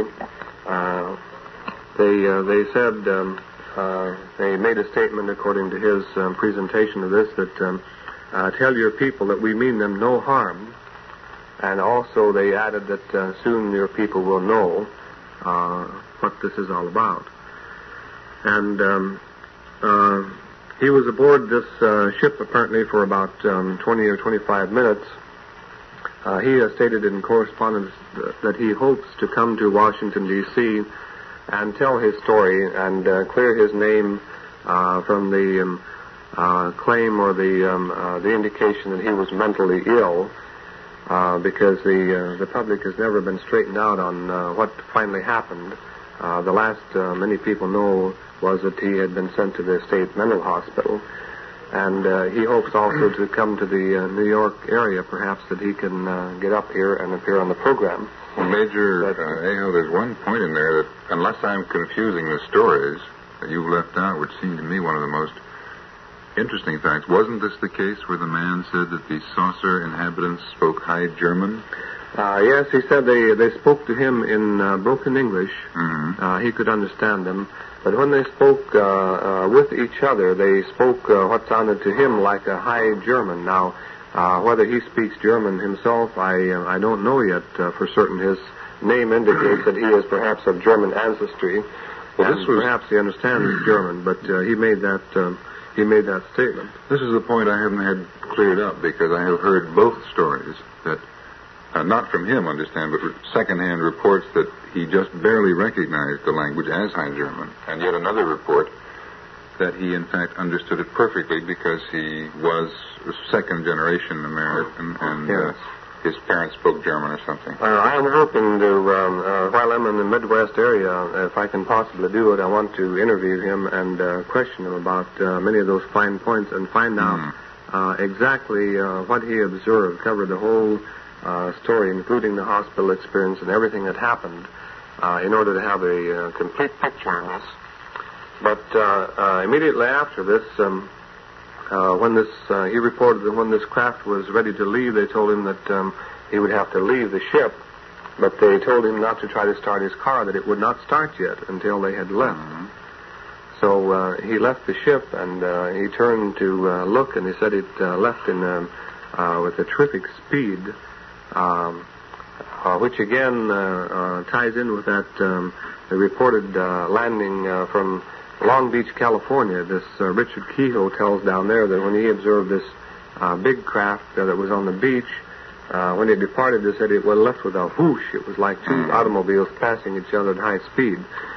So then he got in his car, and I have heard reports. I haven't had definitely had a chance to confirm this from Mr. Schmidt, but I have heard a report that he went to see a minister first, and he was very startled and shocked by this incident. And he went to see a minister first, and then he went to see the sheriff to report the incident. In his tape-recorded interview that I have a copy of, he states that he asked the authorities there to rope off this area, to guard it so that all evidence, all signs would be left there. And he claims that he was told by the sheriff that it was not necessary to do this, that they had 3 or 4 other witnesses, and that there was no question of whether the ship was there or not, that no further evidence was needed. And the information was given by a letter that I received from a person in Kearney that was investigating this situation, that the authority there, the sheriff or the local chief of police, made a statement which was recorded, that they agreed with this man's story, that they found tracks and evidence that corroborated his original statement, and they supported his story. Also, the chief of police from Bakersfield, California, supported the man and his basic honesty and integrity. Then many things happened fast. The Air Force intelligence and apparently the FBI arrived on the scene, and a great deal of questioning took place. I have a letter which states that he was questioned for 23 hours in a row, and then after a few 2 or 3 hours of rest, he was questioned for about 18 hours more. I haven't verified this definitely with Mr. Schmidt, but I think that we'll know in time exactly what happened there. Then, too, from this letter I have from Kearney, I have a statement that 2 psychiatrists, and I have the names of the psychiatrists that arrived from the state mental hospital, and in questioning Mr. Schmidt, then this situation developed where they said that he told his story the same way each time, and they suspected him of having a fixation. And his in his tape-recorded interview that I have a copy of,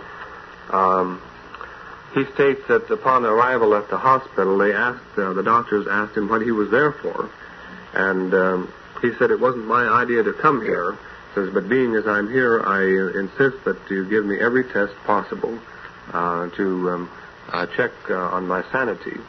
And he states that this was done, and he spent a total of 2 weeks there, and then was released with a clean bill of health. The situation develops that he's working again as a grain buyer, as he was doing before this happened, and working for a firm from Raleigh, California, known as the Value Pack Company, and he's right back in Kearney, Nebraska. He states that he's trying to find other witnesses that were involved. There are several prominent people who have stated that there are witnesses present, but he says that these witnesses so far have been afraid to come forth for fear that the same thing will happen to them that happened to him. You mean that they'll be taken to the sanitarium? Taken to the sanitarium. So what did the other these other witnesses, were they supposed to have seen all this from a distance? Him going into the saucer, or just the saucer, or what? Does he say? I'm not certain what the other witnesses saw. I'm under the impression that they saw a ship either descending or taking off, and that they didn't necessarily witness the... They weren't close enough to see him being searched or going in or coming out or anything. And exactly what will develop from that score, I'm not certain yet. But he, in his letters to me, he has indicated that his attorneys are not interested now in whether his story is believed or not, that they want justice in this case, and they want the man's name cleared, and they are suing apparently for damages. Who are they suing? I'm not sure whether it's the city of Kearney or whether it's these individuals that participated in this or who it is. That's something that I don't know yet, as who the complaint is drawn up against. I have another interesting item that arrived in a letter just night before last, which is also of great interest. This letter is dated January the 30th. Dear Major Aho, this is from Mr. Schmidt? This is from Mr. Schmidt. Mm-hmm. And he states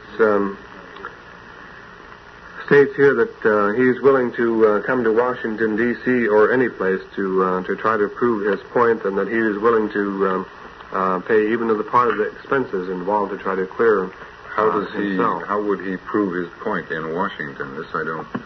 Well, I think that what he's immediately after he arrived back in Kearney, he was hopeful that he would get back on a national program to show that he was out of the hospital and that he still insisted on that he could talk rationally and so forth, that he wasn't babbling and that's this right. and the other.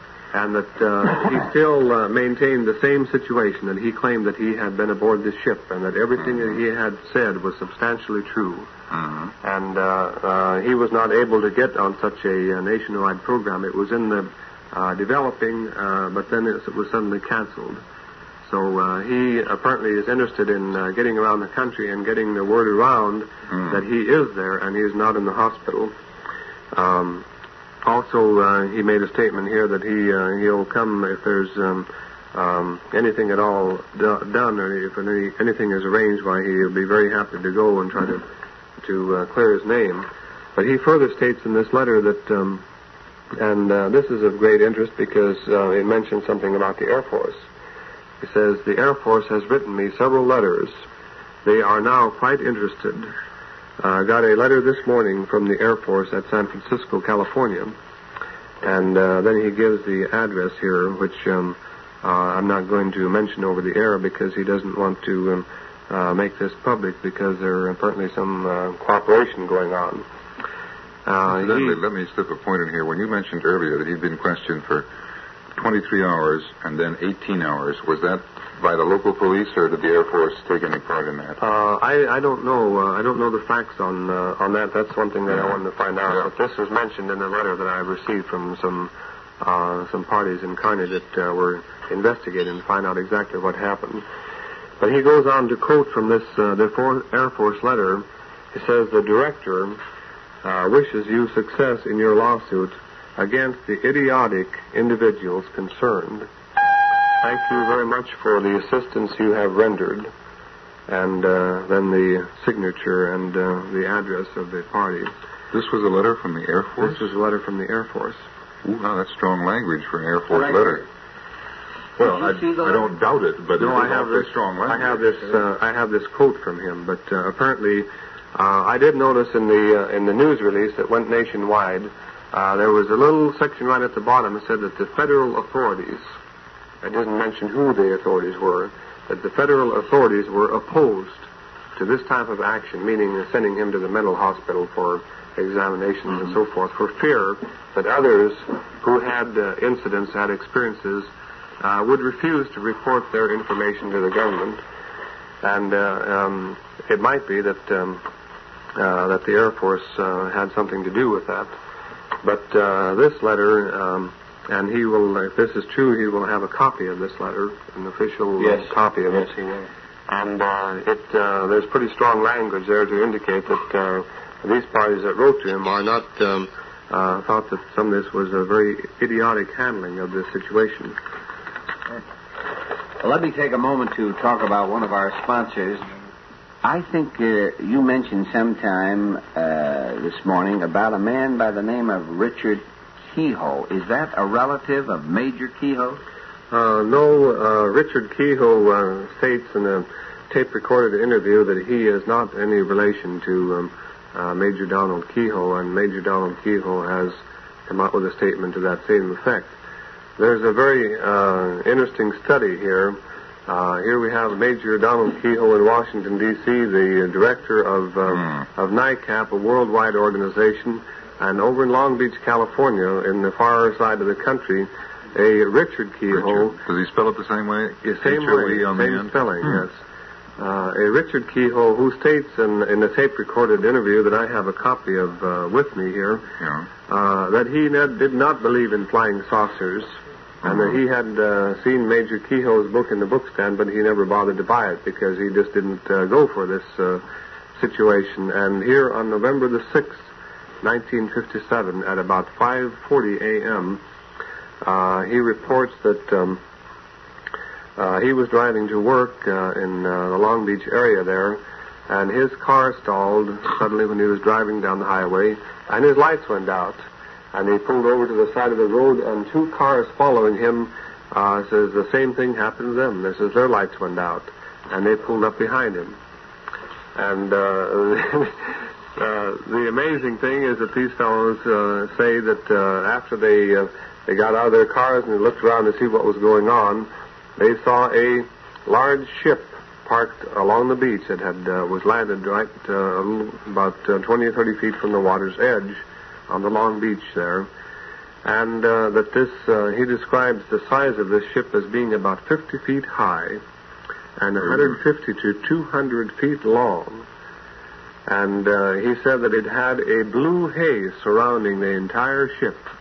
Was this a saucer-shaped saucer? That's a hard one to say. Was this a saucer-shaped ship? Well, it was more of a cigar-shaped or an egg-shaped object, the way he described it. But this word flying saucer has become so distorted now that usually when you say flying saucer, they're talking about You look for something square, sure. Anything that flies through the air that seems to be some kind of a controlled craft or is on the ground, whether it's square or round or saucer-shaped, disc-shaped. Or a saucer-shaped ship. Or I like that phrase. So, anyway, they got out of their cars, and they were observing this ship on the beach. And this Richard Kehoe was later interviewed by Paul Coates, a radio announcer in that area. And in the line of question that developed why Richard Kehoe indicated exactly what he felt about this whole situation. He was questioned as to whether this ship that they saw on the sand could have been actually an object in the water, some kind of a floating ship that they just misunderstood or mistook it or thought it was on the beach when it was actually in the water. And he said that they all agreed and they were all aware that there was nothing in the water and anywhere within sight at that time. There's no craft in the water with any lights or anything, and that the only object was this ship on the beach.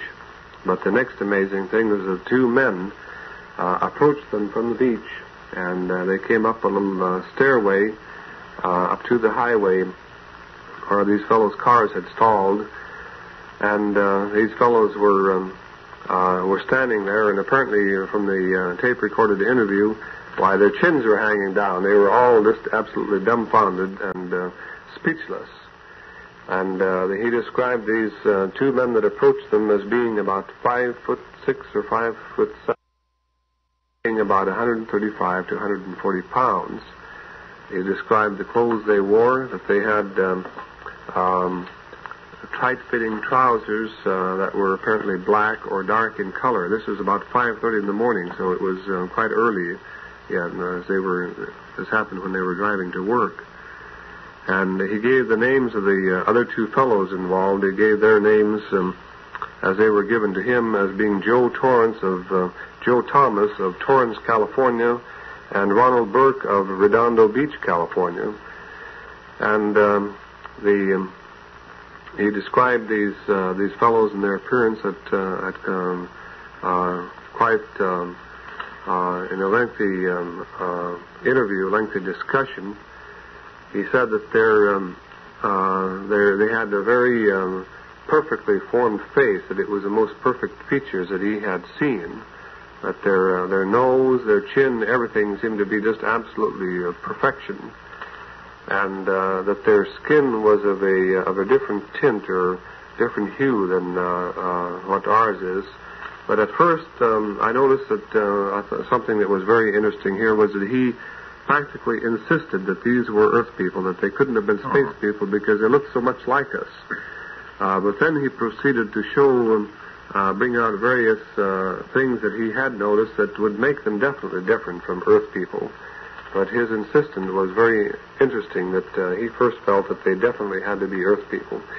But he later brought out the fact that their ears came to more of a point up at the top, and that their uniform, the clothes they wore, was somewhat different from what we wear, except that it looked a little bit like a motorcycle driver's uniform or outfit, especially because of the trousers, and that they had a large, what looked like a large belt with some kind of a carving or some kind of inscription over on the side, and they wore shoes that had no laces. But they looked to either be leather or plastic. You couldn't tell in that light. Well, I've got shoes with no laces on right now. I don't know why that should interest him. Well, he just commented about that in noticing various things about them. And he said that they didn't wear anything on their head, but their hair was cut fairly short, that they it was like a college crew cut almost. And their hair was about 3 inches long, you might say, in the longest point. And it was... Curious that you should insist so that these were Earth people, while at the same time pointing out all the things that... Yes, I thought it was very interesting. Then he said that the color of the skin, that they seemed to have a kind of yellowish or greenish tint to the skin. And he still said they were Earth people? He still said they were Earth people. And I think that the interviewer probably noticed that right away, and also the people that interviewed him later. But he was so struck by this whole thing, it may be that he has never considered the possibility that these might come from space. Also, when he mentions the interview that took place, these fellows spoke to them. He said that they spoke to him in a broken English. They spoke to all three of them, and they all witnessed this situation. That they spoke in broken English, or what seemed like a foreigner would speak American that was not familiar with the language. But he said they didn't have any trouble understanding them. That they clearly understood what they meant. The questions asked ran along this line. What time is it? What is the nearest city? What is the nearest city to where we are? And these fellows told them what city this was and so forth. And there was something mentioned or asked about where are they going, meaning the three drivers that were stalled there. Mm-hmm.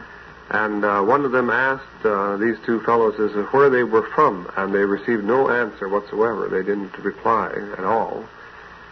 And he was asked as to whether they seemed to be friendly or hostile or what.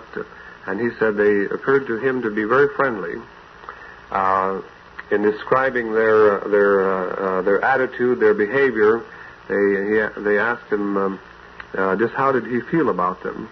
And he said, well, in appearance, it says, if I saw a perfect FBI man, it says these fellows would have been a perfect description of an FBI man, you might say, that they seem to be completely composed and have complete control of the situation. FBI man?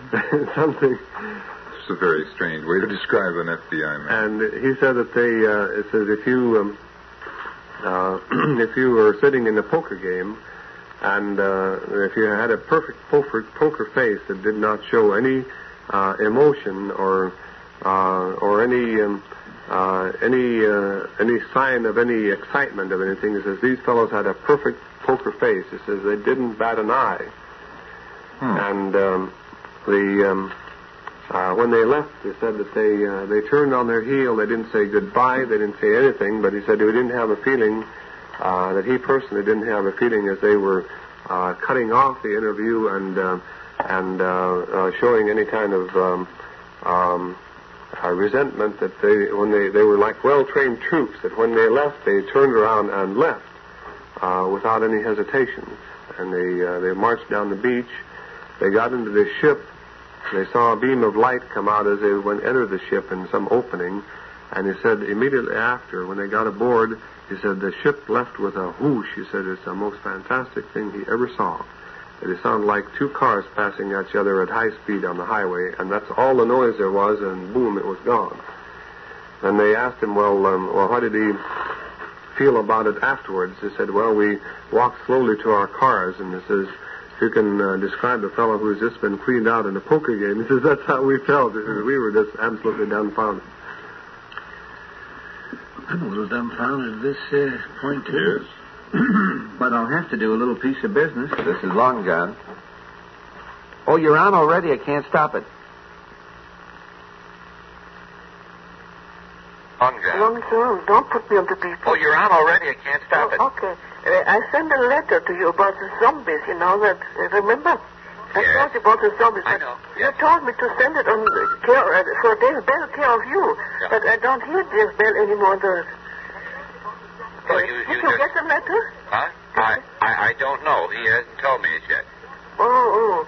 But I typed that off the article from Fate, Yeah. You remember? We're going to have the editors of Fate magazine with us on Friday night. Saturday morning. Saturday morning? Saturday morning, yeah. Could you ask Dave Bell to give it up? Then it would be... I certainly will, as soon as I see typed Dave. it off. It's 4 big pages. Yeah. All right, then. Okay, Thank you very much. Bye-bye. Well, one of our nice listeners, and as I say, we'll have the people on from Fate magazine, the editors, and I think you better be tuned in even a couple of minutes before 12, because I understand we're going to start right out, and that's going to be so exciting. I've been told by William the Preston that we may even have them a second night. In other words, not 2 consecutive nights, but have them back again Tuesday. So be on early, everybody. Major. You know, John, I've been observing Mr. Leadham here all evening, and after due consideration, I'm convinced now that he is a Venusian. He sat here all this night for almost 5.5 hours, and he shows absolutely no weariness whatsoever, and I'm convinced he's a Venusian. Well, Major, you are mistaken, I'm sorry to say. It is not Venus. It is, in fact, the planet Jupiter. Yes. And Well, that's the bigger planet. This is why I happen to be the size I am, because I come from Jupiter. And you'll notice that I'm sitting in a special chair here. The actual truth is that I weigh 3,200 pounds. And if it weren't for the special construction of this chair, I splintered several the first time I was up here on the show, and John had to order this one for me. It's a very touchy situation. I don't generally like to talk about on the air, but we Jovians do not sleep. We found it very handy that way. You get much more time there to accomplish things. We have more time to build saucers and think of the basic principles of the universe and to, try and exist on this lousy planet. And this is Jupiter, not Earth. Earth is a great place, but this lousy planet that we were born on, it's a real rough fight, kids, I tell you. It takes 47 hours a day. The Jovian day is 47 hours long. I thought it was 46 and a half. Well, that's in leap years, John. Oh, I see. Mm-hmm. Well, it's 9 minutes after 5. Earth time. You might want to pronounce this Earth time. Earth time. Mm-hmm. Hi there, this is Long John.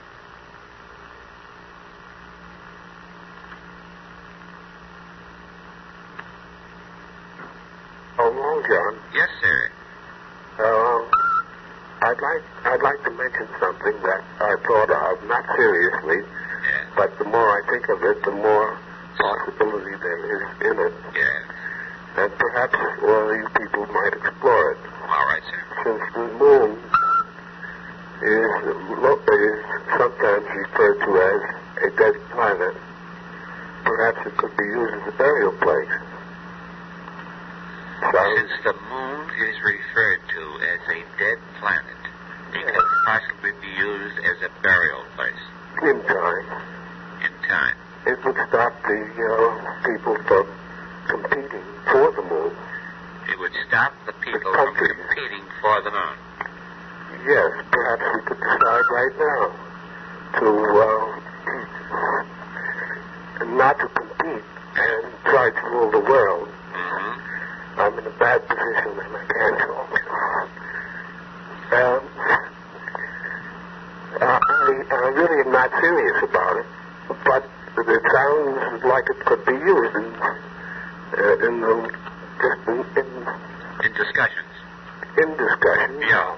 All right, sir. What possibilities are there? These people might end up in limbo someplace. Yeah. Well, we all they have to do is fill the rockets with our dead, with all due respect to our dead, and just pile the rockets one on top of another up there. We may discuss it some morning, all right? Yes, sure. Thank you very much for calling, sir. Not at all. Hope you get better soon. Good night. Well, that was another idea. I see one of my good listeners just telling me that we're into February. That's right. And what have I said? What have I been saying? I've been saying February. I don't know what you've been saying. February. I've been listening. And it should be what? Well, you're not disputing this man's spelling because it's correct. No. It's February. Well, I think February. Well, no one gives the first star February. Well, this nice person would like to have me try it this year. Would like to have you try February? Well, if he says February, well, he's going to get some strange looks from people that he's talking to. I don't know. February. February. Everyone says I say February.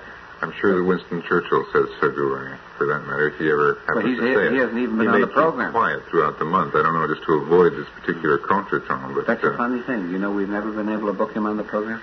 I tell you what, I know a fellow in Philadelphia that looks so much like him that you'd be sure to get away with it. See, I understand you were in Philadelphia with Major Kehoe a short time ago. With Major Kehoe? Yeah. No, I lectured to the two groups in Philadelphia. And you were not there with Major? No. Oh, no.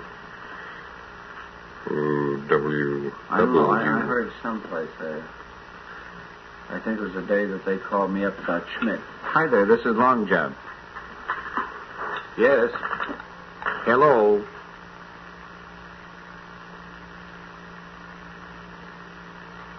Yes. Hello. Hello. Hello. Well, I guess we have. No, I had a Martian on. We did. What did he have to say for himself? Did he communicate? He called himself Bronzette. Oh, Bronzette. Oh, that wasn't on the... I know about Bronzette. He can't go home, you understand. That's right. But, I mean, on the telephone, No. calling up beeper like saying that what this man just said about Mars is wrong because, I know, Mac. Nothing like that. No, but I had one time a gentleman called me 2 or 3 times, and he wanted to bring over a Martian that they had captured. Oh. And first of all, we had to air the studio out for an hour beforehand, no smoking in the studio, and they wanted to bring in a special piece of equipment to cleanse the air. And they brought him in, and they wanted to know if we had AC current. They had a special garment for him, and they plug it into the AC current to keep him warm. Too bad you didn't invite them over. No, I didn't. An interesting guest. Yeah, certainly would have. But I mean, on TV it would have been great. Hi there, this is Long John. Well, pretty good. This is Long John. Hello, Long John. How are you today? Well, pretty good. And how are you? Fine, thanks. Turn your radio down, Leo. Yes, Leo. Hello. Hello. Leo. That's a very funny thing. I'm sure that was Leo K. Handel. Sounded like him, didn't it, Russ? And I told him to turn down his radio or turn it off, and he must have disconnected the phone. I don't know. That's right.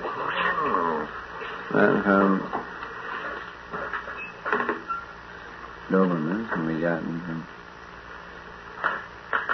Well, here, what's this? Dobermans can be gotten from Mrs. William B. Hill, West John Street, Hicksville, Long Island. Phone number is Wells 10151. And Mrs. Croess, Kroess, of Bronx? Oh, Bronx. Yeah. Well, what is all this about? I don't know. Somebody got confused. We don't want Doberman. Hello? We want miniature dachshunds. No, I didn't want to buy a Doberman. I've got Doberman. Oh, no, I guess no. I'm sorry. Thank you, Red. No, this lady's very nice. She thought I wanted to buy a Doberman. No. I was looking for a miniature... Dachshund. Dachshund. I've got Dobermans up to the eyeballs. We don't need any more of them. No, I thought I would have one. But, I know there are places I can buy them. It's just a matter that I haven't had the time to get over there. It takes, the trouble is that it takes a lot of time, as pardon me if I get no plug for that magnificent volume, Obedience Training by Charles Medium. In the first chapter talking about getting a pup, as I said, it takes a long time because one of the worst things you can do is go and look at one litter of puppies because there's nothing which will knock your sales resistance quite so hard as a litter of tumbling pups. And you've got to really get it up to the highest notch and go and look at 2 litters and 3 litters and 4 litters and 5 litters and take your take your pick out of that. And this takes a great deal of time, which is why it's difficult to get around and find them in docks like that. Well, it's very nice of these people to call out. Yeah, it was thoughtful of them. I'm sorry that they got the wrong breed, though. Miniature dachshunds we want, Dobermans we got. Yeah, well, now we know, though, that Mrs. William B. Hill... Is that the lady who called? Mrs. Hill? Oh. She lives in West John Street in Hicksville, Long Island. That was very nice, Harry. Yes? I don't want Mrs. H. Peters of Andover, New Jersey. Well, what can I do? What can I do? Oh, they have miniature Dobermans over there. Oh, I see. Thank you. Miniature Dobermans we want. Dachshund, that's what we want. How big is a miniature Doberman? Well, he stands about... What's the 7 9-10 inches high. 7 pounds? They're very tiny little kids. They're not miniature Dobermans, miniature pinchers. You have to get that straight. Well... 9-10 inches high, maybe, and they weigh practically nothing. They're very cute what do they little cost dogs. about? Well, it's hard to say. The average pup costs you about $150. Let's talk about something else. Let's take a phone. Hi there, this is Long John. What happened to you? Long John. Hello, John. What happened to you? I don't know. I just went to turn that radio down a bit and just reached over to turn it down, came back and got the dial tone. Yeah. I remember the last time I called, there was sort of, tongue-in-cheek call, from Ecuador. And, shucks, just as I was trying to tell you something, some kind of ambulance or something went by with a little sign. Yeah, I remember that, yeah. And that was it, and I got a dial tone. It looks like somebody really sabotaging us. I don't know what's happening. Well, I don't know. How's things going, Leo? Oh, pretty fair, no complaints. I meant to drop in to visit you, but then every time I want to come over, something else turns up and makes it impossible. We've got a few letters here and all. I tell you what I want you to... Wait a minute. You got some stuff on Leo K. Handel, haven't you? There? You know what you could do? You want to take my phone out of that line and plug it into the line with Leo, and when I get off the beeper, will you take his address so we can send it, huh? We got a couple of cards here for you, Leo. Leo, I don't know what they are or anything, but don't give me your address now. In other words, when you and I are through talking, we're off the beeper. Listen. Yes, Leo. What I called up to say was that I'm very, very interested in the fact that there's a possibility that you might be on earlier in the evening, and I think it's about time that they recognize that people other than we who work all night would be interested in your type of program. Well, Leo, the only problem is, I think you realize that I could not do a program like this in an hour, so the only way I could do it would be taking the best of the week or the best of 2 weeks ago and edit it down so that you'll get all the meat and no potatoes. Well, naturally. I mean, there couldn't be any other method of programming it. You couldn't let people talk, off the cuff and expect to get anything in an hour. Now, I know if I'm talking off the cuff without any preparation, I can talk for 4 hours, and in 4.5 or 5 hours, I wind up saying nothing, Imagine how little I'm saying in an hour. Yeah. And I imagine that's true to a lesser degree with most other people. So I suggest that you do sort of take the meat from, some of these 5.5-hour programs, mainly some of the programs where Major Markov was on, I think would be very good. Oh, yeah. I think that would really start the ball rolling, and then you could follow through with some of those saucer stories. Howard Menger, I think, would be excellent. Van Tassel and a few of the others in that field. And then, of course, you could follow through with as a naturopath or an argument on hypnotism, really taking the meat out of those discussions and putting them on an hour program. I think that would be terrific. I, for one, would make it a point to listen in, and I have friends, who can't stay up as late as I do. And when I tell them of the program and tell them what goes on, well, they stay up and listen to one or two programs, but then, they got to go out and earn that bread, in order to live. And so they can't, spend that time. And they always say to me, gee, wouldn't it be great if you were on a little earlier? We'd love to listen to that. In fact, we might even, take a real interest, especially in Homer Boomer. In fact, there's a gigantic move here now in Newark to form a Homer B. Boomer society, whose main purpose would be to propagate the name and fame of Homer B. Boomer, the rightful inventor of the boomerang. Mm-hmm. And I have a lot of candidates, including members of the Newark Police Department, whose names I won't mention because these men are very interested in joining, and they're all in favor of Homer B. Boomer. Well, fine. And if anything happens on that, I'll let you know. Thank you, Leo. And Leo, wait a minute. Are you ready, Dave? All right, take me off the beep. I can't tell because my radio's off. All right. So long. So long, Good night. And this is WOR Radio, your station in New York, and I think we're going to have to wrap it up for another morning. In another couple of minutes or so. I don't know what it is. I feel really worn out. I guess it's because I haven't been to bed for about 30 hours. We were running around like mad lining up that phone call from Canaveral for about half an hour, which is enough to wear anybody out. Say, John, I wondered, have you heard any new good interplanetary jokes on the interplanetary orbit lately? Has anything new come in on that interplanetary orbit? No. Do you know something? No, I've run out of jokes. I told the last ones I'd heard. I just wondered if you'd heard any new ones. No. From time to time in the mail, but I'm just catching up with some of the mail that I've had on hand, and we're trying to get it sorted out. We certainly appreciate the fact that the people on the party line are kind enough to send in the cards and letters. Sort of brings us up to date as to what they think about the program. And, well, who knows? Maybe we will, maybe we won't. The only joke I can think of, you play bridge, don't you, John?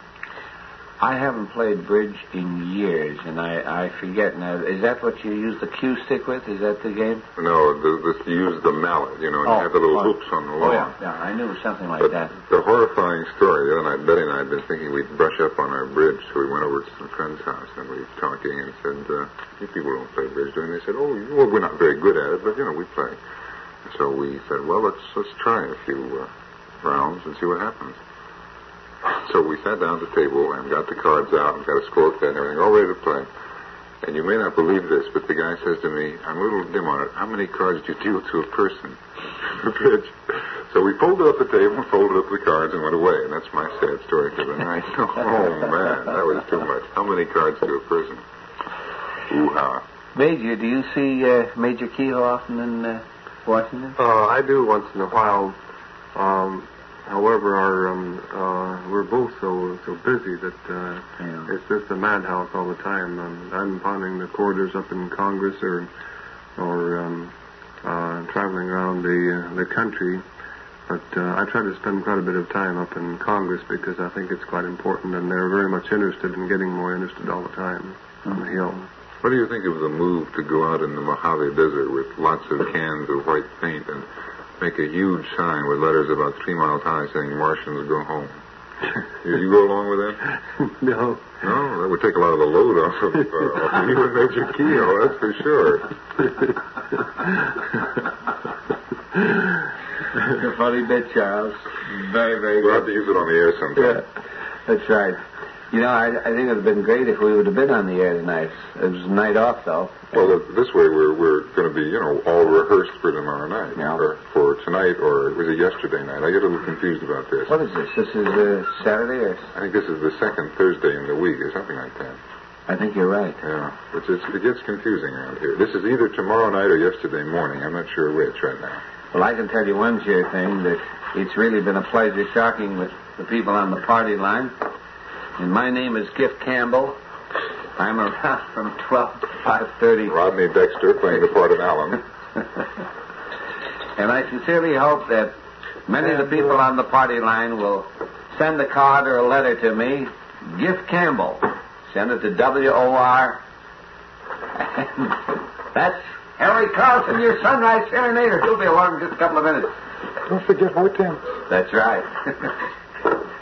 Neighbors, I think we'll have to wrap it up, and we should at least have 1 minute of silence in respect for the great Gift Campbell, the gentleman that has done more to keep radio where it is today. 40% better than ever before. That's it. Thanks very much, Major Aho, for joining us. We appreciate it a lot. Thank you, John. I've enjoyed every minute of it. And I know that the people listening to the program will certainly be happy to go over to the New York Center, where Major Aho and Cortland Hastings will be giving a lecture on Thursday, isn't it? Thursday night. Thursday night, that's right. Russell Ticklepaw, engineer, and Al Nielsen, the old junk man. And we'll all be back with you again tonight at midnight. And I hope you'll be joining us. So if you're getting up, I sincerely hope you have a very, very pleasant day. And don't forget to stay tuned to Harry Carlson and John B. Gambling. And if you're going to bed, get a good night's sleep. And sleep real good. Bless you.